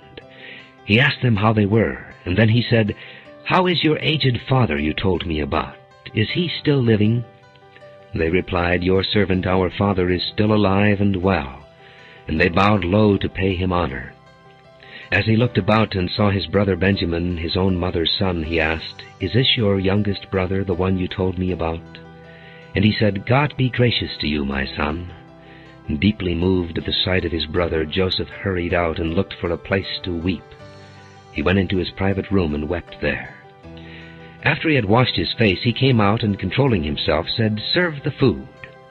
They served him by himself, the brothers by themselves, and the Egyptians who ate with him by themselves, because Egyptians could not eat with Hebrews, for that is detestable to Egyptians. The men had been seated before him in the order of their ages, from the firstborn to the youngest, and they looked at each other in astonishment. When portions were served to them from Joseph's table, Benjamin's portion was 5 times as much as anyone else's. So they feasted and drank freely with him. Genesis chapter 44. Now Joseph gave these instructions to the steward of his house. "Fill the men's sacks with as much food as they can carry, and put each man's silver in the mouth of his sack. Then put my cup, the silver one, in the mouth of the youngest one's sack, along with the silver for his grain." And he did as Joseph said. As morning dawned, the men were sent on their way with their donkeys. They had not gone far from the city when Joseph said to his steward, "Go after those men at once, and when you catch up with them, say to them, 'Why have you repaid good with evil? Isn't this the cup my master drinks from and also uses for divination? This is a wicked thing you have done.'" When he caught up with them, he repeated these words to them. But they said to him, "Why does my lord say such things? Far be it from your servants to do anything like that. We even brought back to you from the land of Canaan the silver we found inside the mouths of our sacks. So why would we steal silver or gold from your master's house? If any of your servants is found to have it, he will die, and the rest of us will become my lord's slaves." "Very well, then," he said, "let it be as you say. Whoever is found to have it will become my slave. The rest of you will be free from blame." Each of them quickly lowered his sack to the ground and opened it. Then the steward proceeded to search, beginning with the oldest and ending with the youngest, and the cup was found in Benjamin's sack. At this they tore their clothes. Then they all loaded their donkeys and returned to the city. Joseph was still in the house when Judah and his brothers came in, and they threw themselves to the ground before him. Joseph said to them, "What is this you have done? Don't you know that a man like me can find things out by divination?" "What can we say to my lord?" Judah replied. "What can we say? How can we prove our innocence? God has uncovered your servant's guilt. We are now my lord's slaves, we ourselves and the one who was found to have the cup." But Joseph said, "Far be it from me to do such a thing. Only the man who was found to have the cup will become my slave. The rest of you go back to your father in peace." Then Judah went up to him and said, "Please, my lord, let your servant speak a word to my lord. Do not be angry with your servant, though you are equal to Pharaoh himself. My lord asked his servants, 'Do you have a father or a brother?' And we answered, 'We have an aged father, and there is a young son born to him in his old age. His brother is dead, and he is the only one of his mother's sons left, and his father loves him.' Then you said to your servants, 'Bring him down to me, so I can see him for myself.' And we said to my lord, 'The boy cannot leave his father. If he leaves him, his father will die.' But you told your servants, 'Unless your youngest brother comes down with you, you will not see my face again.' When we went back to your servant my father, we told him what my lord had said. Then our father said, 'Go back and buy a little more food.' But we said, 'We cannot go down. Only if our youngest brother is with us will we go. We cannot see the man's face unless our youngest brother is with us.' Your servant my father said to us, 'You know that my wife bore me 2 sons. One of them went away from me, and I said, "He has surely been torn to pieces," and I have not seen him since. If you take this one from me too, and harm comes to him, you will bring my gray head down to the grave in misery.' So now if the boy is not with us when I go back to your servant my father, and if my father, whose life is closely bound up with the boy's life, sees that the boy isn't there, he will die. Your servants will bring the gray head of our father down to the grave in sorrow. Your servant guaranteed the boy's safety to my father. I said, 'If I do not bring him back to you, I will bear the blame before you, my father, all my life. Now then, please, let your servant remain here as my lord's slave in place of the boy, and let the boy return with his brothers. How can I go back to my father if the boy is not with me? No, do not let me see the misery that would come upon my father." Genesis chapter 45. Then Joseph could no longer control himself before all his attendants, and he cried out, "Have everyone leave my presence!" So there was no one with Joseph when he made himself known to his brothers. And he wept so loudly that the Egyptians heard him, and Pharaoh's household heard about it. Joseph said to his brothers, "I am Joseph. Is my father still living?" But his brothers were not able to answer him because they were terrified at his presence. Then Joseph said to his brothers, "Come close to me." When they had done so, he said, "I am your brother Joseph, the one you sold into Egypt. And now do not be distressed, and do not be angry with yourselves for selling me here, because it was to save lives that God sent me ahead of you. For 2 years now there has been famine in the land, and for the next 5 years there will not be plowing and reaping. But God sent me ahead of you to preserve for you a remnant on earth, and to save your lives by a great deliverance. So then it was not you who sent me here, but God. He made me father to Pharaoh, lord of his entire household, and ruler of all Egypt.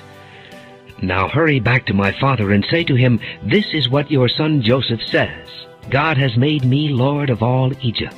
Come down to me, don't delay. You shall live in the region of Goshen and be near me. You, your children and grandchildren, your flocks and herds, and all you have. I will provide for you there, because 5 years of famine are still to come. Otherwise you and your household and all who belong to you will become destitute. You can see for yourselves, and so can my brother Benjamin, that it is really I who am speaking to you. Tell my father about all the honor accorded me in Egypt, and about everything you have seen, and bring my father down here quickly." Then he threw his arms around his brother Benjamin and wept. And Benjamin embraced him, weeping. And he kissed all his brothers and wept over them. Afterward his brothers talked with him. When the news reached Pharaoh's palace that Joseph's brothers had come, Pharaoh and all his officials were pleased. Pharaoh said to Joseph, "Tell your brothers, do this, load your animals and return to the land of Canaan, and bring your father and your families back to me. I will give you the best of the land of Egypt, and you can enjoy the fat of the land." You were also directed to tell them, "Do this, take some carts from Egypt for your children and your wives, and get your father and come. Never mind about your belongings, because the best of all Egypt will be yours." So the sons of Israel did this. Joseph gave them carts as Pharaoh had commanded, and he also gave them provisions for their journey. To each of them he gave new clothing, but to Benjamin he gave 300 shekels of silver and 5 sets of clothes. And this is what he sent to his father: 10 donkeys loaded with the best things of Egypt, and 10 female donkeys loaded with grain and bread and other provisions for his journey. Then he sent his brothers away, and as they were leaving he said to them, "Don't quarrel on the way." So they went up out of Egypt and came to their father Jacob in the land of Canaan. They told him, "Joseph is still alive. In fact, he is ruler of all Egypt." Jacob was stunned. He did not believe them. But when they told him everything Joseph had said to them, and when he saw the carts Joseph had sent to carry him back, the spirit of their father Jacob revived. And Israel said, "I'm convinced. My son Joseph is still alive. I will go and see him before I die." Genesis chapter 46. So Israel set out with all that was his, and when he reached Beersheba he offered sacrifices to the God of his father Isaac. And God spoke to Israel in a vision at night and said, "Jacob, Jacob." "Here I am," he replied. "I am God, the God of your father," he said. "Do not be afraid to go down to Egypt, for I will make you into a great nation there. I will go down to Egypt with you, and I will surely bring you back again, and Joseph's own hand will close your eyes." Then Jacob left Beersheba, and Israel's sons took their father Jacob and their children and their wives in the carts that Pharaoh had sent to transport him. They also took with them their livestock and the possessions they had acquired in Canaan, and Jacob and all his offspring went to Egypt. He took with him to Egypt his sons and grandsons, and his daughters and granddaughters, all his offspring. These are the names of the sons of Israel, Jacob and his descendants, who went to Egypt. Reuben, the firstborn of Jacob. The sons of Reuben, Hanok, Palu, Hezron, and Carmi. The sons of Simeon, Jemuel, Jamin, Ohad, Jachin, Zohar, and Shael, the son of a Canaanite woman. The sons of Levi, Gershon, Kohath, and Merari. The sons of Judah, Onan, Shelah, Perez, and Zerah, but and Onan had died in the land of Canaan. The sons of Perez, Hezron, and Hamel. The sons of Issachar, Tola, Puah, Jashub, and Shimron. The sons of Zebulun, Sered, Elon, and Jaleel. These were the sons Leah bore to Jacob in Padan-aram, besides his daughter Dinah. These sons and daughters of his were 33 in all. The sons of Gad, Zephon, Haggai, Shunai, Esbon, Eri, Arodi, and Areli. The sons of Asher, Imnah, Ishva, Ishvi, and Beriah. Their sister was Serah. The sons of Beriah, Heber, and Malchiel. These were the children born to Jacob by Zilpah, whom Laban had given to his daughter Leah, 16 in all. The sons of Jacob's wife Rachel, Joseph and Benjamin. In Egypt, Manasseh and Ephraim were born to Joseph by Asenath, daughter of Potipherah, priest of On. The sons of Benjamin, Bela, Becher, Ashbal, Jerah, Naaman, Ehi, Rosh, Muppim, Huppim, and Ard. These were the sons of Rachel who were born to Jacob, 14 in all. The son of Dan, Husham. The sons of Naphtali, Jaziel, Guni, Jezer, and Shillem. These were the sons born to Jacob by Bilhah, whom Laban had given to his daughter Rachel, 7 in all. All those who went to Egypt with Jacob, those who were his direct descendants, not counting his sons' wives, numbered 66 persons. With the 2 sons who had been born to Joseph in Egypt, the members of Jacob's family which went to Egypt were 70 in all. Now Jacob sent Judah ahead of him to Joseph to get directions to Goshen. When they arrived in the region of Goshen, Joseph had his chariot made ready and went to Goshen to meet his father Israel. As soon as Joseph appeared before him, he threw his arms around his father and wept for a long time. Israel said to Joseph, "Now I am ready to die, since I have seen for myself that you are still alive." Then Joseph said to his brothers and to his father's household, "I will go up and speak to Pharaoh, and will say to him, 'My brothers and my father's household, who were living in the land of Canaan, have come to me. The men are shepherds, they tend livestock, and they have brought along their flocks and herds and everything they own. When Pharaoh calls you in and asks, 'What is your occupation?' you should answer, 'Your servants have tended livestock from our boyhood on, just as our fathers did.' Then you will be allowed to settle in the region of Goshen, for all shepherds are detestable to the Egyptians." Genesis chapter 47. Joseph went and told Pharaoh, "My father and brothers, with their flocks and herds and everything they own, have come from the land of Canaan, and are now in Goshen." He chose 5 of his brothers and presented them before Pharaoh. Pharaoh asked the brothers, "What is your occupation?" "Your servants are shepherds," they replied to Pharaoh, "just as our fathers were." They also said to him, "We have come to live here a while, because the famine is severe in Canaan, and your servants' flocks have no pasture. So now please let your servants settle in Goshen." Pharaoh said to Joseph, "Your father and your brothers have come to you, and the land of Egypt is before you. Settle your father and your brothers in the best part of the land. Let them live in Goshen, and if you know of any among them with special ability, put them in charge of my own livestock." Then Joseph brought his father Jacob in and presented him before Pharaoh. After Jacob blessed Pharaoh, Pharaoh asked him, "How old are you?" And Jacob said to Pharaoh, "The years of my pilgrimage are 130. My years have been few and difficult, and they do not equal the years of the pilgrimage of my fathers." Then Jacob blessed Pharaoh and went out from his presence. So Joseph settled his father and his brothers in Egypt, and gave them property in the best part of the land, the district of Ramesses, as Pharaoh directed. And Joseph also provided his father and his brothers and all his father's household with food, according to the number of their children. There was no food, however, in the whole region, because the famine was severe. Both Egypt and Canaan wasted away because of the famine. Joseph collected all the money that was to be found in Egypt and Canaan in payment for the grain they were buying, and he brought it to Pharaoh's palace. When the money of the people of Egypt and Canaan was gone, all Egypt came to Joseph and said, "Give us food. Why should we die before your eyes? Our money is used up." "Then bring your livestock," said Joseph. "I will sell you food in exchange for your livestock, since your money is gone." So they brought their livestock to Joseph, and he gave them food in exchange for their horses, their sheep and goats, their cattle and donkeys, and he brought them through that year with food in exchange for all their livestock. When that year was over, they came to him the following year and said, "We cannot hide from our Lord the fact that since our money is gone and our livestock belongs to you, there is nothing left for our Lord except our bodies and our land. Why should we perish before your eyes, we and our land as well? Buy us and our land in exchange for food, and we with our land will be in bondage to Pharaoh. Give us seed so that we may live and not die, and that the land may not become desolate." So Joseph bought all the land in Egypt for Pharaoh. The Egyptians, one and all, sold their fields because the famine was too severe for them. The land became Pharaoh's, and Joseph reduced the people to servitude from one end of Egypt to the other.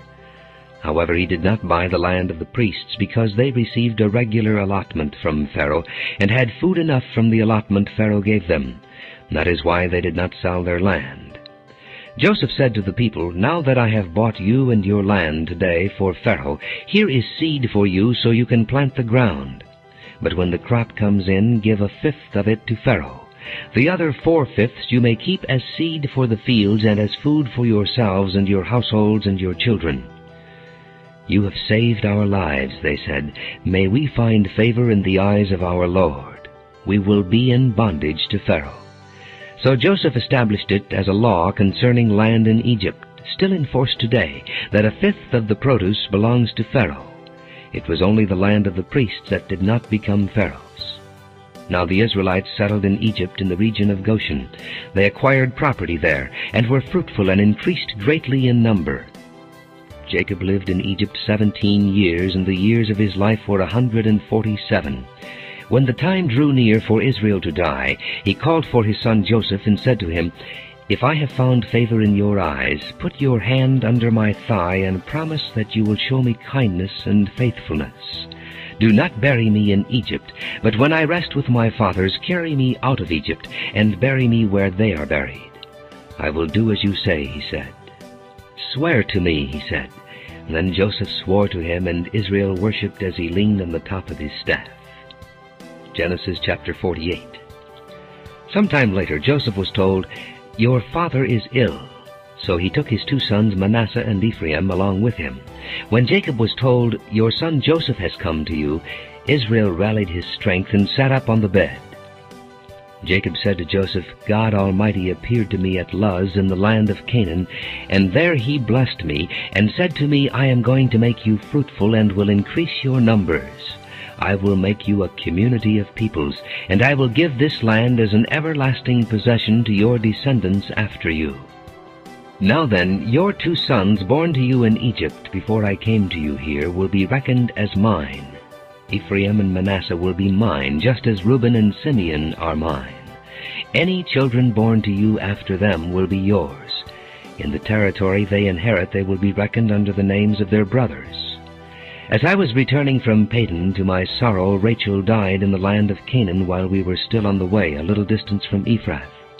So I buried her there beside the road to Ephrath, that is Bethlehem. When Israel saw the sons of Joseph, he asked, "Who are these?" "They are the sons God has given me here," Joseph said to his father. Then Israel said, "Bring them to me so I may bless them." Now Israel's eyes were failing because of old age, and he could hardly see. So Joseph brought his sons close to him, and his father kissed them and embraced them. Israel said to Joseph, "I never expected to see your face again, and now God has allowed me to see your children too." Then Joseph removed them from Israel's knees and bowed down with his face to the ground. And Joseph took both of them, Ephraim on his right toward Israel's left hand, and Manasseh on his left toward Israel's right hand, and brought them close to him. But Israel reached out his right hand and put it on Ephraim's head, though he was the younger, and crossing his arms he put his left hand on Manasseh's head, even though Manasseh was the firstborn. Then he blessed Joseph and said, "May the God before whom my fathers Abraham and Isaac walked, the God who has been my shepherd all my life to this day, the angel who has delivered me from all harm, may he bless these boys. May they be called by my name, and the names of my fathers Abraham and Isaac, and may they increase greatly upon the earth." When Joseph saw his father placing his right hand on Ephraim's head, he was displeased, so he took hold of his father's hand to move it from Ephraim's head to Manasseh's head. Joseph said to him, "No, my father, this one is the firstborn. Put your right hand on his head." But his father refused and said, "I know, my son, I know. He too will become a people, and he too will become great. Nevertheless, his younger brother will be greater than he, and his descendants will become a group of nations." He blessed them that day and said, "In your name will Israel pronounce this blessing. May God make you like Ephraim and Manasseh." So he put Ephraim ahead of Manasseh. Then Israel said to Joseph, "I am about to die, But God will be with you, and take you back to the land of your fathers. And to you, as one who is over your brothers, I give the ridge of land I took from the Amorites with my sword and my bow. Genesis chapter 49. Then Jacob called for his sons and said, Gather around, so I can tell you what will happen to you in days to come. Assemble and listen, sons of Jacob. Listen to your father Israel. Reuben, you are my firstborn, my might, the first sign of my strength, excelling in honor, excelling in power. Turbulent as the waters, you will no longer excel, for you went up onto your father's bed, onto my couch, and defiled it. Simeon and Levi are brothers. Their swords are weapons of violence. Let me not enter their council. Let me not join their assembly, for they have killed men in their anger, and hamstrung oxen as they pleased. Cursed be their anger, so fierce, and their fury, so cruel. I will scatter them in Jacob, and disperse them in Israel. Judah, your brothers will praise you. Your hand will be on the neck of your enemies. Your father's sons will bow down to you. You are a lion's cub, O Judah. You return from the prey, my son. Like a lion he crouches and lies down. Like a lioness, who dares to rouse him? The scepter will not depart from Judah, nor the ruler's staff from between his feet, until he comes to whom it belongs, and the obedience of the nations is his. He will tether his donkey to a vine, his colt to the choicest branch. He will wash his garments in wine, his robes in the blood of grapes. His eyes will be darker than wine, his teeth whiter than milk. Zebulun will live by the seashore and become a haven for ships. His border will extend toward Sidon. Issachar is a raw-boned donkey, lying down between two saddlebags. When he sees how good is his resting place and how pleasant is his land, he will bend his shoulder to the burden and submit to forced labor. Dan will provide justice for his people as one of the tribes of Israel. Dan will be a serpent by the roadside, a viper along the path that bites the horse's heels so that its rider tumbles backward. I look for your deliverance, O Lord. Gad will be attacked by a band of raiders, but he will attack them at their heels. Asher's food will be rich. He will provide delicacies fit for a king. Naphtali is a doe set free that bears beautiful fawns. Joseph is a fruitful vine near a spring whose branches climb over a wall. With bitterness archers attacked him. They shot at him with hostility. But his bow remained steady, his strong arm stayed limber because of the hand of the mighty one of Jacob, because of the shepherd, the rock of Israel, because of your father's God who helps you, because of the Almighty who blesses you with blessings of the heavens above, blessings of the deep that lies below, blessings of the breast and womb. Your father's blessings are greater than the blessings of the ancient mountains, than the bounty of the age-old hills.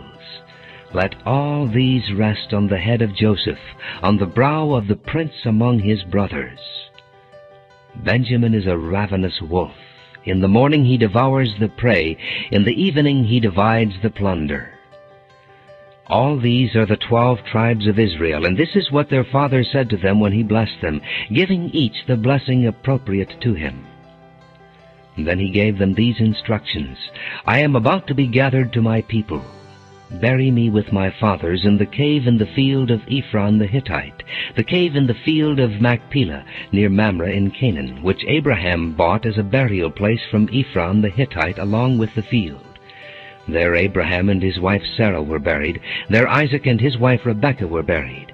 And there I buried Leah. The field and the cave in it were bought from the Hittites. When Jacob had finished giving instructions to his sons, he drew his feet up into the bed, breathed his last, and was gathered to his people. Genesis chapter 50. Joseph threw himself upon his father and wept over him and kissed him. Then Joseph directed the physicians in his service to embalm his father Israel. So the physicians embalmed him, taking a full 40 days, for that was the time required for embalming. And the Egyptians mourned for him 70 days. When the days of mourning had passed, Joseph said to Pharaoh's court, "If I have found favor in your eyes, speak to Pharaoh for me. Tell him, my father made me swear an oath and said, I am about to die. Bury me in the tomb I dug for myself in the land of Canaan. Now let me go up and bury my father, and then I will return." Pharaoh said, "Go up and bury your father, as he made you swear to do." So Joseph went up to bury his father. All Pharaoh's officials accompanied him, the dignitaries of his court and all the dignitaries of Egypt, besides all the members of Joseph's household and his brothers and those belonging to his father's household. Only their children and their flocks and herds were left in Goshen. Chariots and horsemen also went up with him. It was a very large company. When they reached the threshing floor of Atad near the Jordan, they lamented loudly and bitterly, and there Joseph observed a 7-day period of mourning for his father. When the Canaanites who lived there saw the mourning at the threshing floor of Atad, they said, "The Egyptians are holding a solemn ceremony of mourning." And that is why that place near the Jordan is called Abel Mizraim. So Jacob's sons did as he had commanded them. They carried him to the land of Canaan and buried him in the cave in the field of Machpelah near Mamre, which Abraham had bought as a burial place from Ephron the Hittite, along with the field. After burying his father, Joseph returned to Egypt, together with his brothers and all the others who had gone with him to bury his father. When Joseph's brothers saw that their father was dead, they said, "What if Joseph holds a grudge against us and pays us back for all the wrongs we did to him?" So they sent word to Joseph, saying, "Your father left these instructions before he died. This is what you are to say to Joseph. I ask you to forgive your brothers the sins and the wrongs they committed in treating you so badly. Now please forgive the sins of the servants of the God of your father." When their message came to him, Joseph wept. His brothers then came and threw themselves down before him. "We are your slaves," they said. But Joseph said to them, "Don't be afraid. Am I in the place of God? You intended to harm me, but God intended it for good, to accomplish what is now being done, the saving of many lives. So then don't be afraid. I will provide for you and your children." And he reassured them and spoke kindly to them. Joseph stayed in Egypt along with all his father's family. He lived 110 years and saw the 3rd generation of Ephraim's children. Also the children of Machir, son of Manasseh, were placed at birth on Joseph's knees. Then Joseph said to his brothers, "I am about to die, but God will surely come to your aid and take you up out of this land to the land he promised on oath to Abraham, Isaac, and Jacob." And Joseph made the sons of Israel swear an oath and said, "God will surely come to your aid, and then you must carry my bones up from this place."